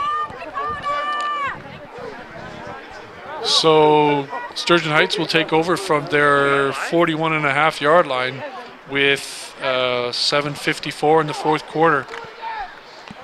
So I think, Sturgeon Heights will probably go back to what worked from on the last series where they scored a touchdown and mix up a little bit of run and throw to those tall, wide receivers. A little bit of a mismatch out there on the corner with some of these guys, so might as well go with what worked. Runs this in the shotgun with one back, and we'll hand it off to that back, number 5, Winsess, who will find some room to his right side and continue down and eventually pushed out of bounds at the Dakota 47-yard line, 46-yard line. Great run by Winsness. A couple Dakota players are complaining about holding on that play, but again, it's just nice speed and nice quickness out of the backfield by Winsness. Second job of the table. So Sturgeon Heights will have the ball 1st and 10 from the 46-yard line. Prendergast continues in the shotgun with one back. Will fake the handoff and will roll to his left and throw down and complete to his receiver for a gain of about 3 or 4 yards on the play. Yeah, a little bit unfortunate for Sturgeon Heights. A little bit of a low throw there, so the receiver had to drop down to the knee to catch it. So in amateur rules, once a receiver puts a knee down or elbow down, they are ruled down by the referees. So it was taken by Jake Roger. So 2nd and about 5 actually. So again, looking incomplete, and this time they're saying incomplete to his intended receiver, this time number 15, again Jake Roger. Might as well go back to what was working for you. Yeah. So they're going to go for it here, Brian.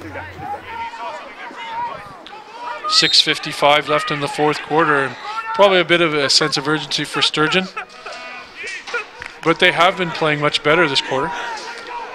I mean, they've had some nice big plays this half. So handoff inside to Winsness, who will go and find some room, but it will be stopped well short of the 3rd down.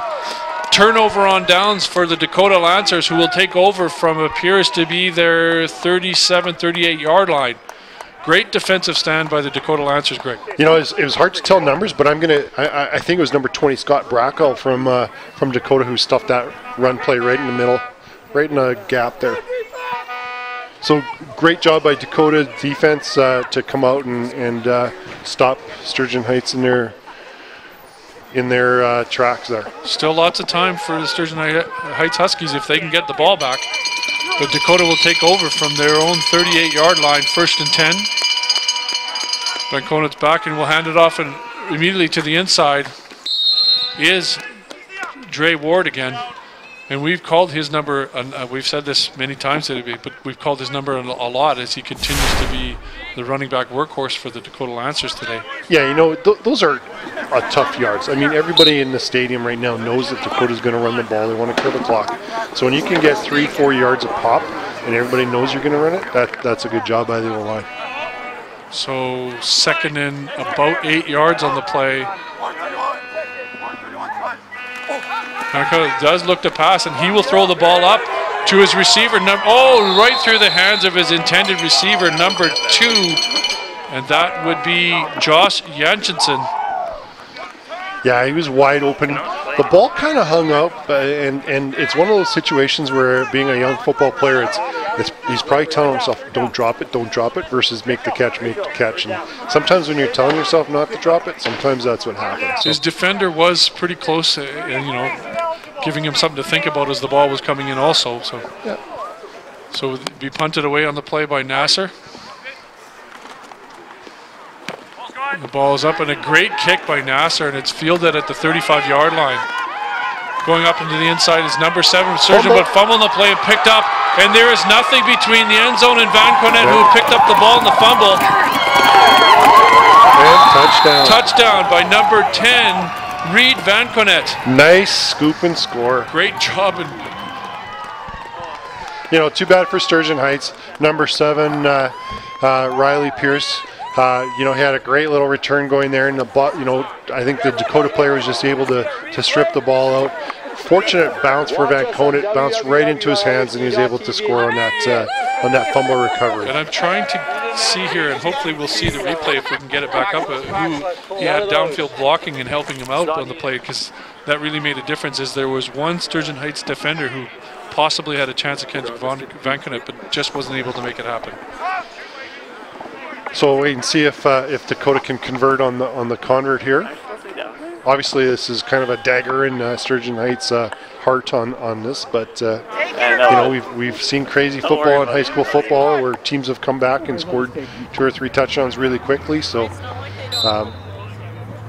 yeah, that's one of the things we're going to look for here. So what's happening here is Dakota was missing one player. So what they've decided to do is take a delay of the game penalty. So the player comes on and they'll move the ball back 5 yards and kick the convert. I'm smart for being warm. So 5:25 left in the fourth quarter. Fourth quarter, Dakota up 23-6 over the Sturgeon Huskies. Kick is up, and it is no good. It is wide. So the score will remain 24-6 with 5:25 left, and time is really of the essence now for Sturgeon Heights, and really will need to make something happen and have to make it happen quickly.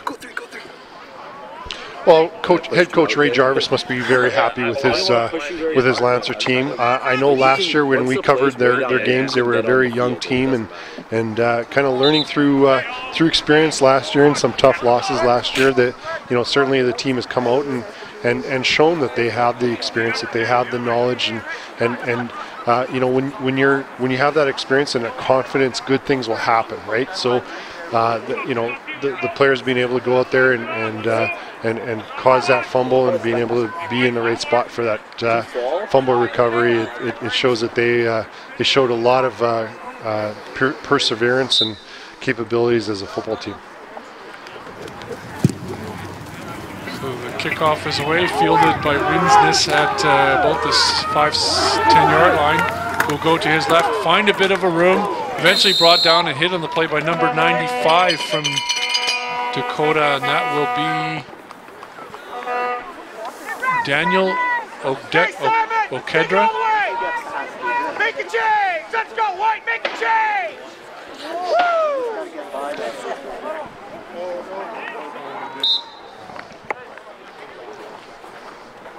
All right, so Sturgeon Heights, 1st and 10.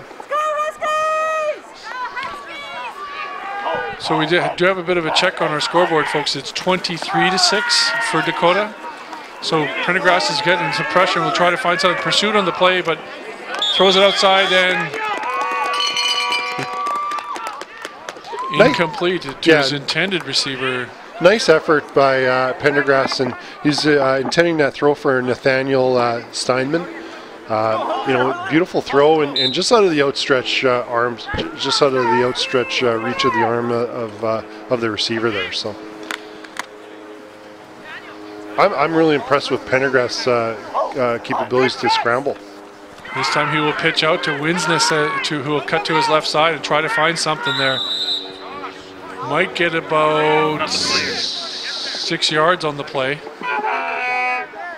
Obviously, this is 3-down territory for Sturgeon Heights. They're not going to bring out the punter now. They need to get some first downs and get the ball into the end zone. So 3rd and 3, 4:25 left in the fourth quarter. Down 23-6 to Dakota. I gotta know that's 3-down football for the rest of the game. So Prendergrass will look, there's nothing to his left side, so he will look, to his left side, complete to his receiver, number 9, who'll get out and eventually pushed out of bounds at about the 24 yard line.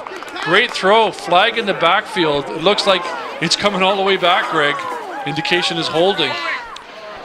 Yeah, that's one of those things in high school football where you just, as a coach, you just cringe when you see those penalty flags in the end zone or in your backfield.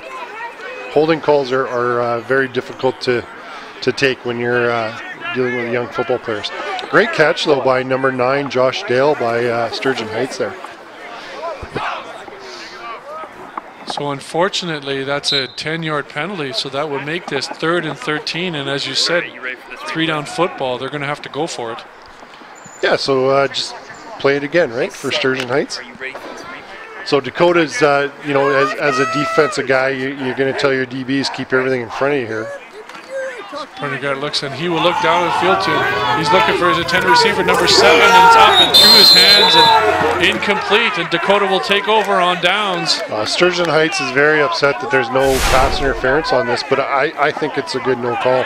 Both players were adjusting and going for the football As here. we look at the, I don't know if that would have been pass interference. It's a tough call, and I understand them being frustrated, especially at this point in time in the game. But you know what? DBs have the right to the football too, so they're both jockeying for position. So I think, you know, give the refs credit there. I think it was a good non-call there. So 3:35 left in the 4th quarter, and Dakota will take over on downs in great field position at about the 33-yard line of Sturgeon Heights. And as you said a while ago, I anticipate we'll just see a number of run plays to finish up the game, Greg. Yeah, I think Dakota just called timeout here because they're running out of time on the time clock here. But with 3:20 left, you know, Dakota, as you're going to want to come out here and just run the ball, get a few first downs here and kill the clock, and just don't give the ball back to Sturgeon.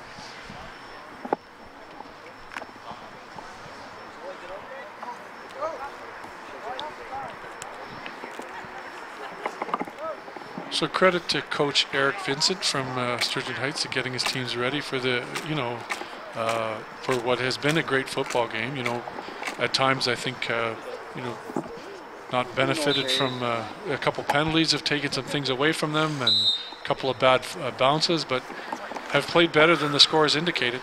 Yeah, I mean, all credit. I mean, Sturgeon Heights is a very good coach team, and you know, shows some really good potential here. So handoff inside and going up and just to his own left side is again number 34, Dre Ward from Dakota. I can't hear anyone over there, by the way. A gain of about 1 or 2 yards on the play. Yeah, well, shut up. Yeah, this is where, you know, if Coach Jarvis has any complaint here, it's, you know, this is when your O-line has to take control and basically, you know, get 5-6 yards a pop to kill that clock. So now it's 2nd down and long and probably a throwing situation here. The play blown dead before it even starts, and we're going to have a time count against Dakota. Good job, White, let's go!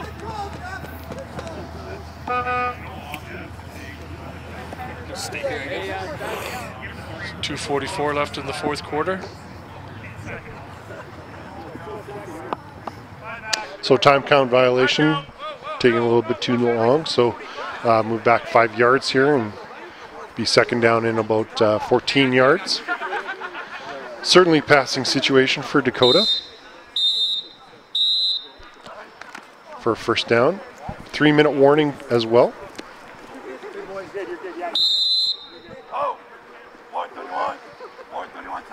Second 14 and hands off and inside to Ward, who will fight up for about 3, maybe 4 yards, but will be stopped well short of the 1st down. Yeah, I mean, Dakota's just running the clock. They're you know, obviously with the run play, the clock will continue to run, and you know, Sturgeon Heights has the option to call timeout or not, but they're going to turn the ball over here, probably punt it, you know, send the punter out and say, try to put it out on the 1-yard line, 5-yard line. Give Sturgeon Heights a long field to try to score a touchdown here. On the ball, let's go, White! Come on, guys. And Nasser's done a good job of kicking this afternoon, so I anticipate that he'll be able to make something like you're talking about happen. Yeah, so Sturgeon Heights obviously a little late getting their punt return team out, so they ended up calling a timeout here. A little bit of time came off the clock though. Oh, yeah.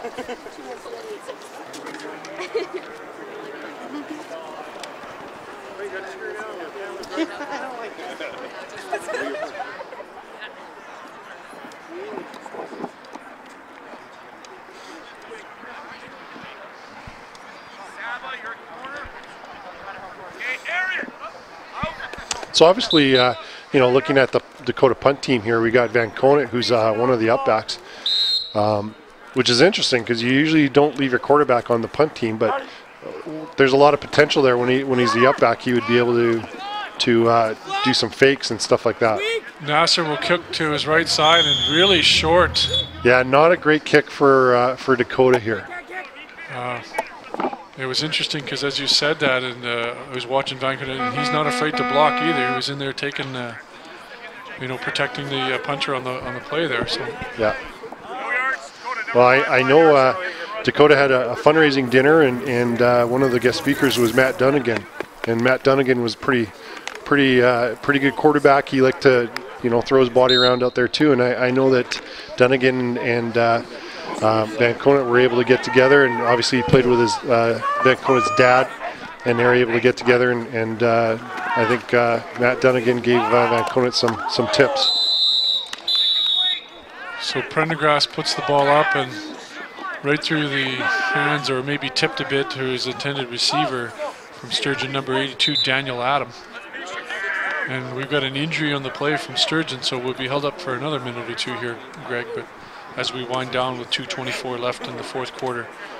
On behalf of the LRSDTV, and before we, the end of the game's on, I just want to thank you for joining us. And my name is Brian Cameron, and Greg Kiesman has been with me, and we've been able to bring to you what's been a really good football game today, and I've enjoyed being here. And I hope that you have too.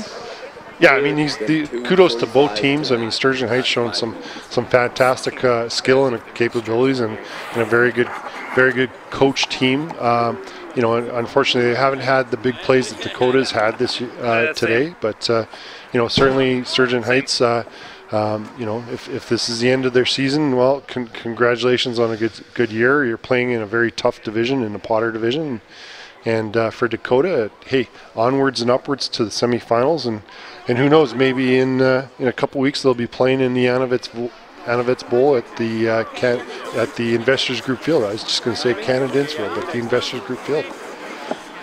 So lots of positives coming for Dakota here. Again, last year they had a very young team, and covering their games last year, you could see a lot of returning players this year, including Van Conant at quarterback, and they're showing a lot of poise and character. Who knows? Maybe they'll be able to make it to the Anavets Bowl. And on that note, LRSDTV will be covering all 4 of those final games from Investors Group Field on LRSD.TV. So come and check out, and join us for those games as we look forward to some more excellent Winnipeg High School Football League action. Let's go, 8, you're my hero. So now Sturgeon will get going again. 2:24 left in the fourth quarter, down 23-6. Starting 2nd and 10 from their 32-yard line. And Berlin Allen will be wrapped up pretty quickly on the play. Might even have a bit of a loss, as it appears he goes down at about the 30-yard line. Yeah, just not a lot of room there for any type of running play. Yeah, so they're indicating a loss of about two yards, so 3rd and long. And I anticipate we'll see that Prendergast will be putting the ball up on this one. Yeah, or either that or try to earn the first down with his legs. Change your destiny, White! Come on! Prendergast does look back. He could be completed, caught on the play, but turnover on downs is well short. So Dakota will take over again. Thrown to number 15, Jake Roger. Nice cover on the play by 57, Josh Pollock. We had mentioned him earlier in the game. One of the players to highlight. So great job by him to close the gap and make the tackle right away. So good job, Dakota defense. So I anticipate we'll see that Dakota will do what they can to kill most of this clock now. Up 23-6. Eduardo had no mercy on me, so. 10 seconds. And we'll say it again, congratulations to Coach Ray Jarvis and the Dakota Lancers, and Coach Eric Vincent from the Sturgeon Huskies on a great game today. And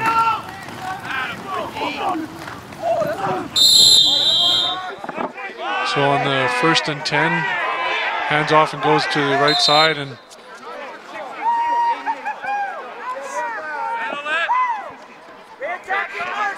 getting a little chippy out there. And some frustration, I'm sure, from both sides. Lots of great hits today. That's the one thing that stands out to me here is running backs ran hard. There were some great defensive tackles and technically sound football game. Nice to see.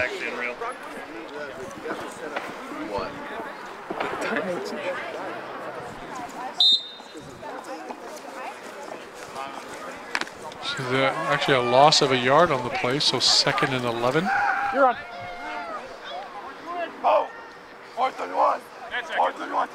Dakota back to pass, and we'll hand off to, this time, number 3, who will try to find some room on the right side, but flags fly all over the place.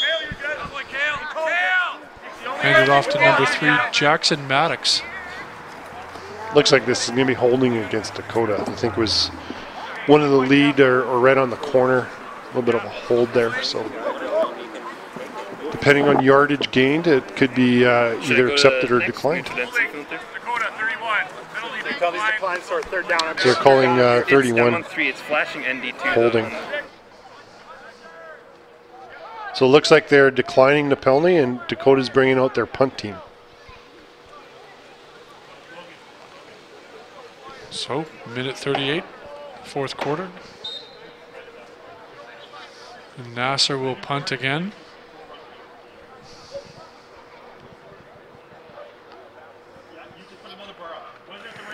Almost blocked on the play, but into the corner to number 7, and we fielded about the 5-yard line and get up to about the 15. I like that. Pushed out of bounds. Oh, there's flags are on the place, and there's some frustration on the Sturgeon Heights Huskies. God, Yeah, one of the Dakota players was blocked and was down on the ground. The Sturgeon Heights player pushed him over, so of course the refs are going to flag that every time. So already deep in their own end zone, and they're going to get pushed back again. Yeah, it's just a selfish play, really. I mean, your team is down, you need some yards. There's no reason for that to happen.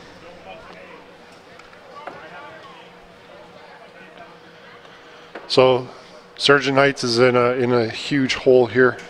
All the way down to their 1-yard line, Greg. Yep. Sure, Coach Vincent isn't very pleased with that player.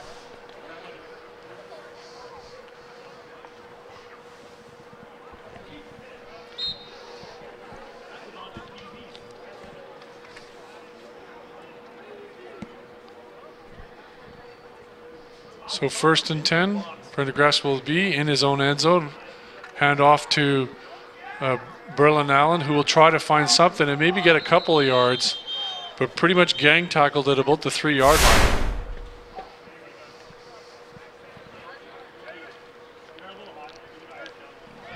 Minute 13 left in the 4th quarter. We continue to wind things down.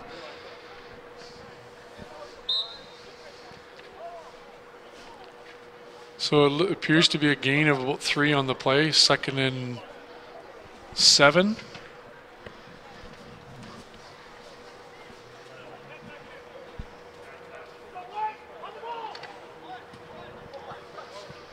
Now under a minute left in the 4th quarter. Prendergast looks, and he will look to pass, and he will go to his side. And caught but dropped down right away is number 9. Josh Dale from Sturgeon. Unfortunately, he slipped on that play. So, again, the minute in amateur football, the minute a knee or contact with the ground occurs, it's whistled. 3rd and 1, and it appears Prendergast will keep the ball and push up and should have the 1st down. Yeah. 1st down, but there is a Husky that's down. And looks to be in some pain.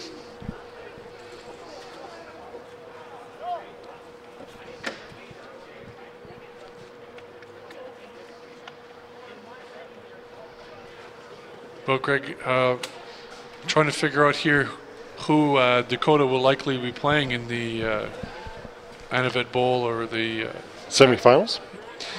Well, I believe it's 1st versus 8, and then 2 Sisler versus Steinbach 7, 2 versus 7. And then 4 versus 5. So after that, I'm not sure who depending who wins those games, I'm not sure who they'll play, but obviously next week.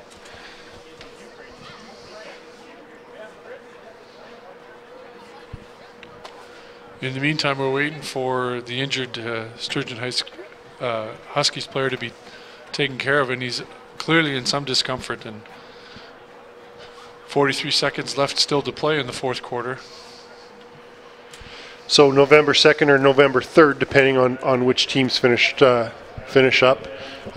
Games will either be at Eastside Eagles Field or Investors Group Field. So check out the WHSFL.ca website, and you'll be able to check out when and where Dakota will play next.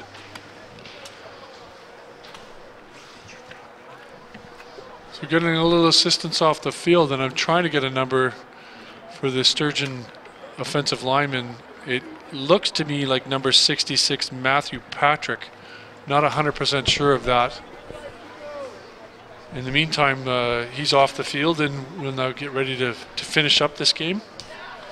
So as we're having a little bit of a pause here, just a big shout out to once again all the students and student camera people for LRSDTV, and a huge shout out to Mr. Ken Plaintink for the teacher in charge of that program. He's doing a fantastic job with working with all the students. Totally student-run broadcast program, and we have a lot of fun. So Prendergast back and looks down the field and will throw a good strike to the inside and complete to his receiver. Will get up to about the 26-27 yard line.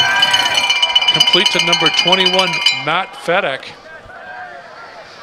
That rattled around some fillings, that hit. You know, there's no quitting these players just yet. So there's about 15 seconds left in the game here, and players are still throwing their bodies around, which is fun to see. This should be our last play of the game. Big hit on James. Prendergast looks past, and he will throw the deep, and for his intended receiver, number 9, intended for Josh Dale. And the time has run out, so we have a final of 23-6 Dakota Collegiate over top of the Sturgeon Heights Huskies. Congratulations to the Dakota Lancers, who will move on to the semifinal of the Anavet Bowl next week. And who they're playing remains to be determined in a good, tough game against the Sturgeon Heights Huskies. Again, as we said a while ago, the score does not reflect as well as the Sturgeon Heights Huskies played. It's a tough ending, but you know, they were able to move the ball at times, but just didn't benefit from penalties and a couple of bad fumbles and plays took this game away from them, Greg. Yeah, I mean, they kind of remind me of Dakota last year, maybe a little bit on the young side, and players aren't as physically mature or whatever, but you know, all credit to Dakota. I know last year when we covered them they had a little bit of a young team, so congratulations to Dakota, and as we watch in some of the highlights here, you can see that, you know, both teams are well coached and some great, fantastic athletes making some great plays out there. On behalf of the Louis-Riel School Division, LRSDTV, the student-run program here, bringing you the Winnipeg High School Football League action, I want to thank you for joining us. We will see you in a couple of weeks at the Investors Group Field, and I hope you enjoyed our broadcast. Thank you, folks.